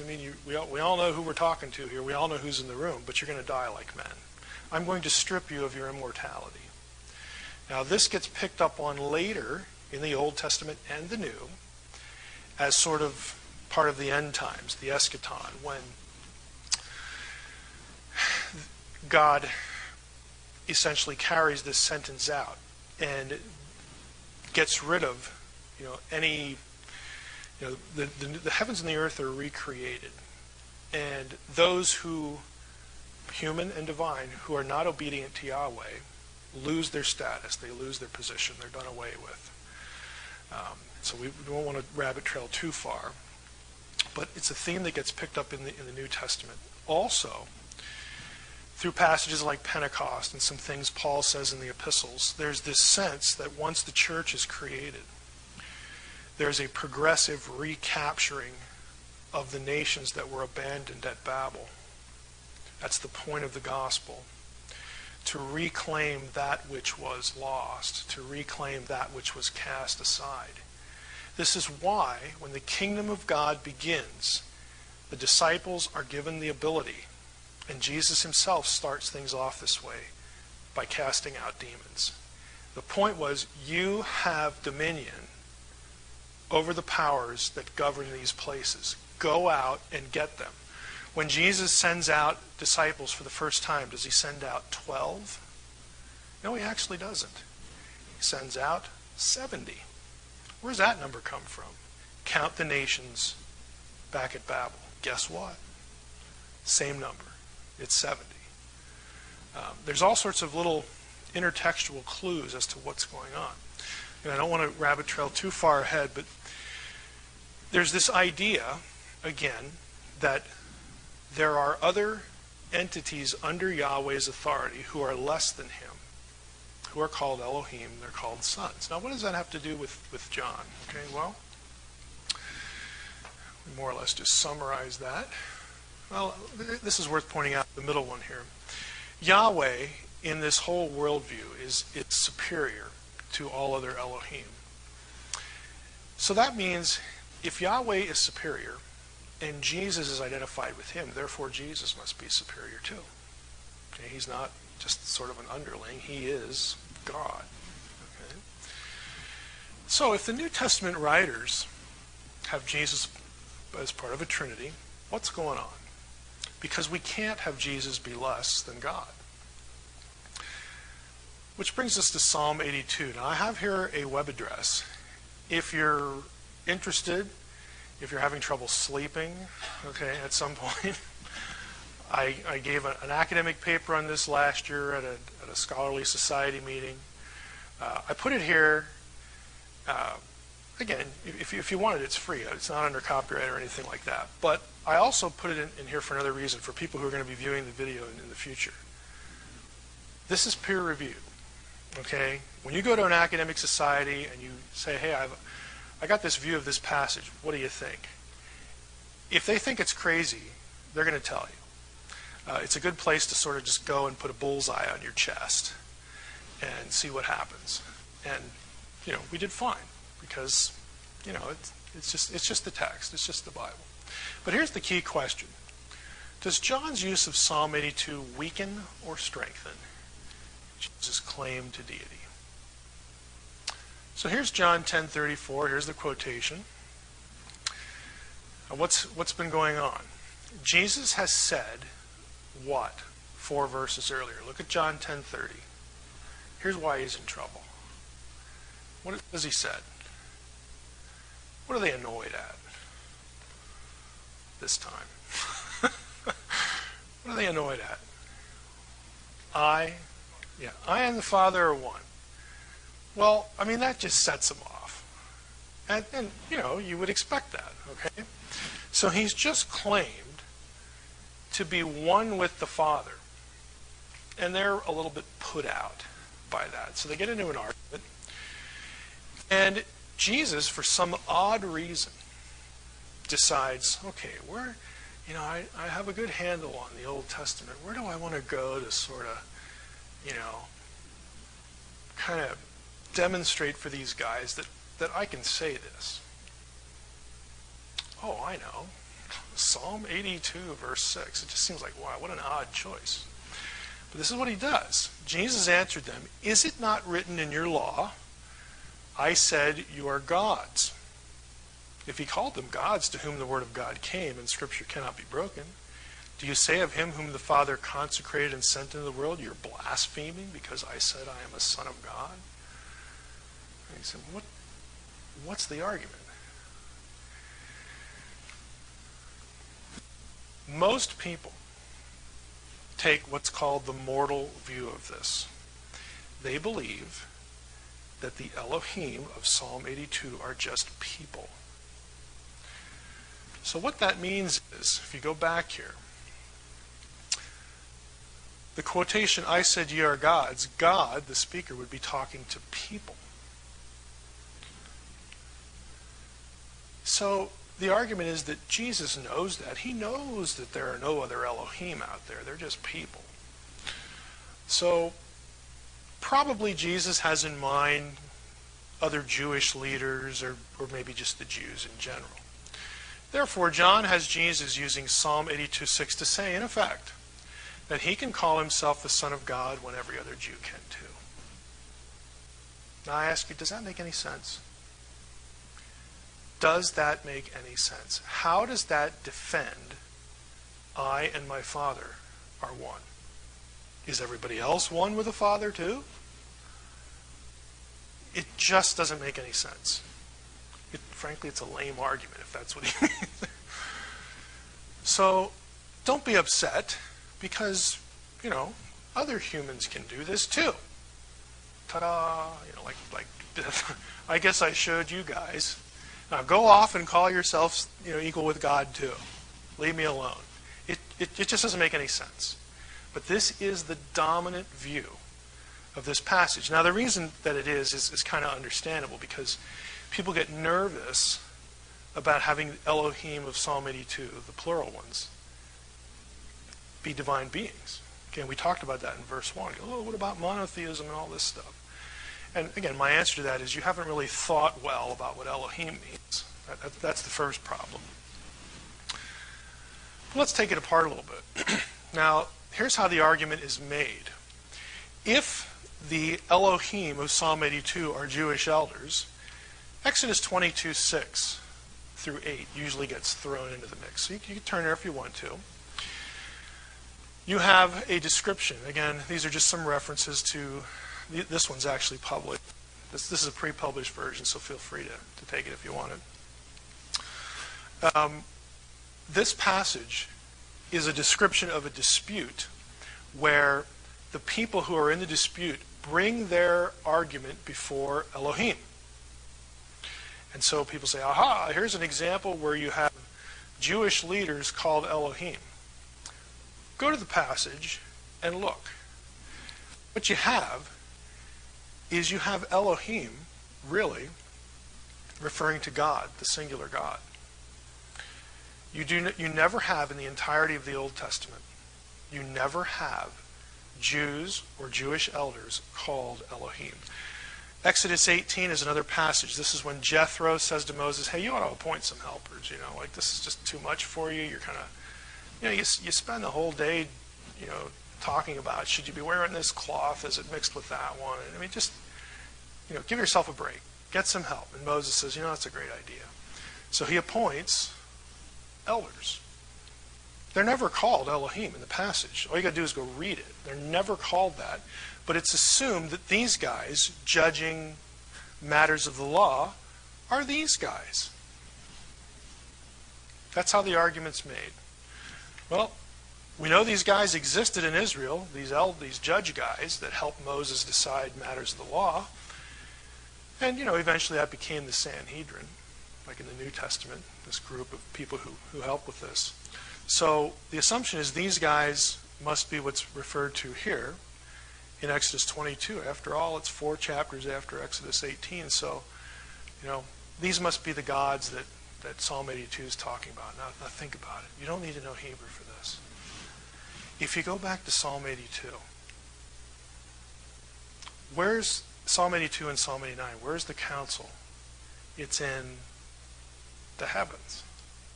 The last time I checked, no Jewish leadership ever had meetings in the heavens.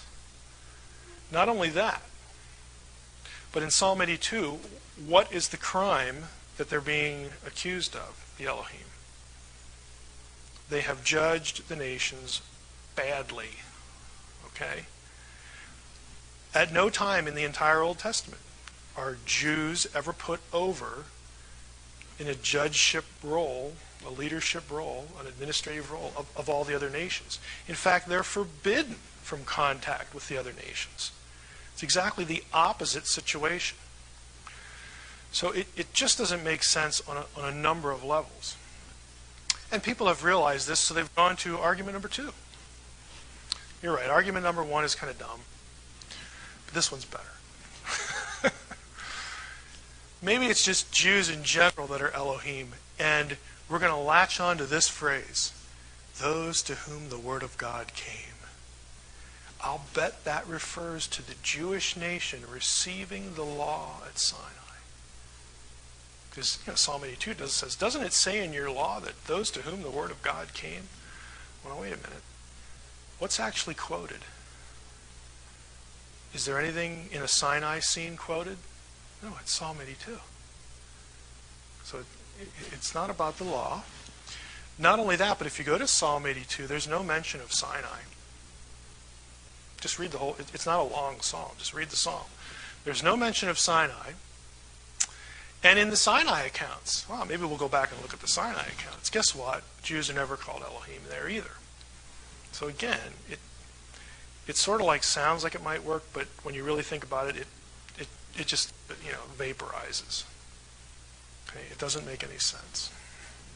But you can see why it's important, because again you have the problem is again this feeling of I don't want multiple Elohim. What do I do with that? I have to make them people.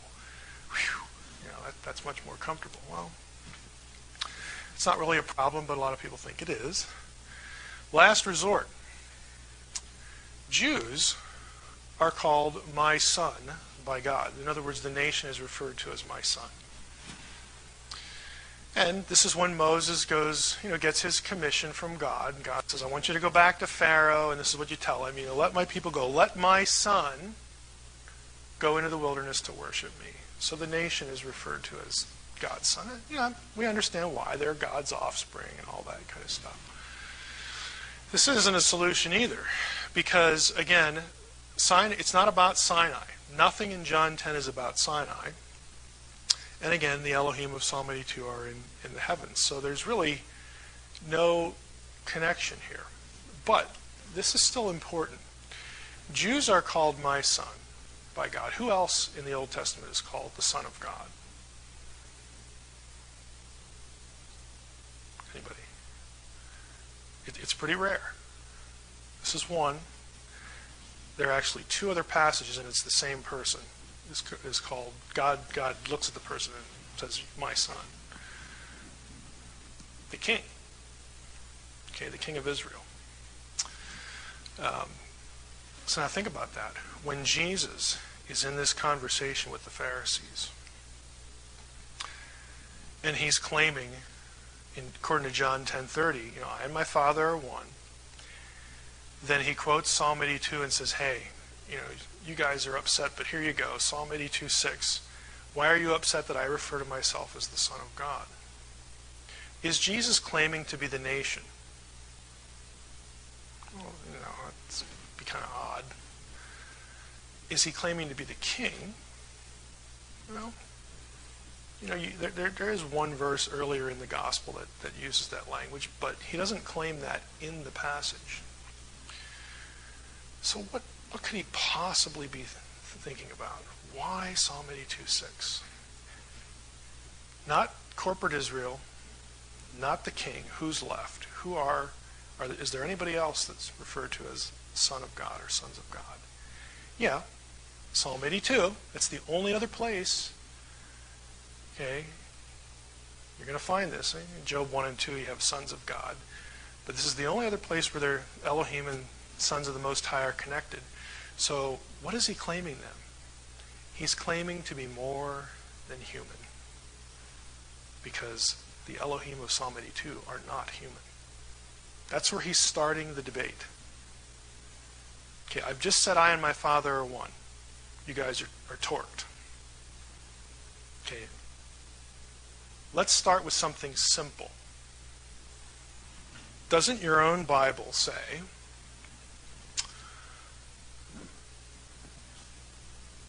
that there are Elohim, there are sons of God that are not human?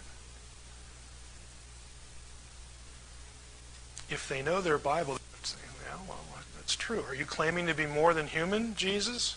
Well, weren't you paying attention 4 verses ago? God isn't human, is he? I and the Father are one. Can't you guys even think this far? Okay, it's just a starting point for him. He takes the quotation at face value, and so do I, divine beings.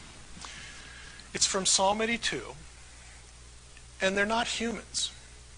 Again, cross-reference here and reasons why to eliminate the other view. Again, these other human or non-humans are the ones over the nations. We'll just skip through this. So he says, I said, you're gods, sons of the Most High. If you look at it, go to look at Psalm 82 if you're not turned there. If you're still in John 10, put a finger in it. Just walk through the passage. Who is the speaker? The speaker is God. God is looking at a group of Elohim, the heavenly host, and he's upset. And he looks at them, these non-human beings, and says, I said you're gods, sons of the Most High, all of you. Nevertheless, like humans, you will die. You're going to die like any man and fall like any prince. God is the speaker accusing divine beings of messing up and says, I'm going to strip away your immortality. So when Jesus inserts himself or uses this passage, he's claiming, first of all, to be more than man. It's the only conclusion you can draw. That's step 1. I'm establishing the point that there are sons of God who are not people. That's point number 1. Now what does he do then? Or what's the effect? Here are the two views contrasted. Here's the human view, and here's what I'm going to argue for here. The Word of God that came is not a reference to the law at Sinai. It is the actual utterance out of God's mouth in Psalm 82. That's the Word of God who's coming to the ones hearing it, the Elohim. The Word of God is the utterance itself, the pronouncement from God that you're in trouble. The effect is this. Jesus reminds his detractors that there are, again, non-human divine beings who get to call themselves this. Third, if you link this statement with John 10:30 and the verses that follow, Jesus is claiming to be divine. If I'm not human, what would I be? Okay, if I'm not human, do the math, fellas, do the math, Pharisees. If I'm not human, I'm divine. So he goes to Psalm 82 to establish this point. Now, if you look at the passage, look at what he's doing. He's just said, I and my Father are one. They get mad at him. The Jews answered him and said, for a good work, we're not going to stone you, but for blasphemy. If he was claiming to be just a human being down here, when he quotes Psalm 82:6, if he's just saying, hey, look, guys, calm down. I'm just saying the same thing that you guys can say. We're all children of God. If that's what he's saying, why would they be mad? They know he's not saying that. Isn't it written in your law, I said you are gods? So, I and the Father are one. The Father is in me, and I in him. Look at these two claims. They're about as dramatic as you can get. Especially this one. If they know their Old Testament, the stuff we've been talking about for the last 3 weeks, the Father is in me. Remember the whole thing about the name being Yahweh that was in the angel, and you just run with it from there. He's saying, I'm number two. I'm the number two guy back in your Old Testament. These are dramatic statements, and in between, he quotes Psalm 82. And again, his point is, look, first we have to establish that there are divine beings, there are non-humans who are sons of God. But I'm more than that. The Father is in me, and I in him. Now, if they know Psalm 82, and they do, because they're not happy. I mean, this doesn't solve anything for them. They're still mad at him. If they know Psalm 82, they know that not only by virtue of this quotation is Jesus saying, I'm more than human. When he gets to this, he's saying, not only am I more than human, not only am I like in Psalm 82, but the character in Psalm 82 that I really am is the Lord of the council. I am Yahweh in flesh, right here in front of you. That's why he's using Psalm 82. He's establishing his divine nature and also, when he gets down here, his authority. I'm not only more than human. I'm even more than anybody in heaven. Okay? Let's just up the ante a little bit. Instead of shrinking back and saying, I'm just like you guys. Don't be mad at me. I mean, he just goes the other direction. Just does an about face and gives it to them both barrels. So, another way of putting it, his logic, the problem is, again for the Jews, not for us, but the problem is Jesus makes himself God. So, here's his chain of thinking. Other non-humans are Elohim. I'm justifying my claim by showing you that. I'm more than human. I also claimed in 1030 to be the one with the Father, so we're co-identified in some way. All this is provable by my works. Look back here. Okay. For which of the works do you stone me? And of course they're going to deny that. It's not that. We're stoning you for blasphemy. What's his point in bringing up the works? If my claims aren't true, how could I do what I do? In other words, if I'm just like making it up here, and I'm looking for the exits while I'm doing it, okay, if I'm just making it up here, how am I able to do what you've seen me do? Okay, it's your turn to talk. He has these moments with the Pharisees that he just boxes them in. He just boxes them in. So, basically I have a biblical precedent and I work miracles. What else would you like? I have somewhere to hang this on, the idea that I'm more than human. Their sons of God are not just people. I am more than a man. Not only that, I'm one with the Father. The Father's in me, and I'm him. And I work miracles. Any questions? He's boxing them in with this. Because they know Psalm 82, they got nowhere to go.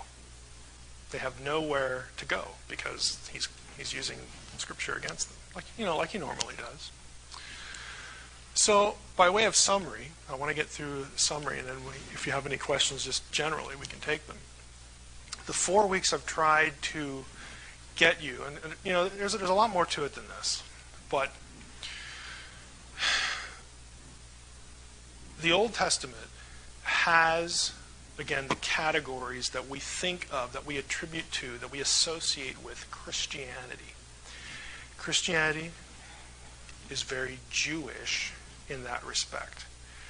Okay, this is why we accept the Old Testament as well as the New. One grows out of the other. The promises are made in one and fulfilled in the other. Okay, you know all that. But I want you to get to think about the fact that some of these ideas that are so intimately associated with Christianity, they don't just come out of the blue. They don't just come out of the ether.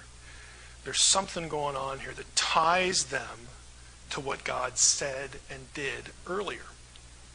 It's not like we have like a shift where there's like there's a new planet, there's a new God, or there's a new something, or whatever. That's the old, this is the new, and there's never the twain shall meet. The twain meets a lot. Meets an awful lot. Even in something as fundamental as this. Christians saw the second Godhead member incarnated as a man in Jesus. We talked about that last week. Godhead thinking, again, was around long before the New Testament. It's not late. It's not a late invention, that a lot of scholars like to say. Divine plurality is not a denial of monotheism. Okay? There's a reason why a Jew who loved God in the first century could be willing to be put to death rather than say Caesar is God, and then in the next breath say, I'm going to pray to Jesus, and not feel at all like he violated monotheism. One was a clear violation. The other was, of course it's not. There's a reason why they could think that in their heads, and it's because they had these categories in the Old Testament that Caesar didn't fall into. Again, we looked at Old Testament trajectories about some of the things other religions say. The Word in John 1:1 is not any God. He's the Word. And we looked at passages in the Old Testament where the Word was Yahweh. I mean, it says it point blank. Jeremiah 1 is a great passage to go to. The word of the Lord came unto Jeremiah, saying, Jeremiah addresses the Word as Yahweh. And then in verse 9, the word of the Lord reached out his hand and touched me. I mean, come on. How much clearer can you get?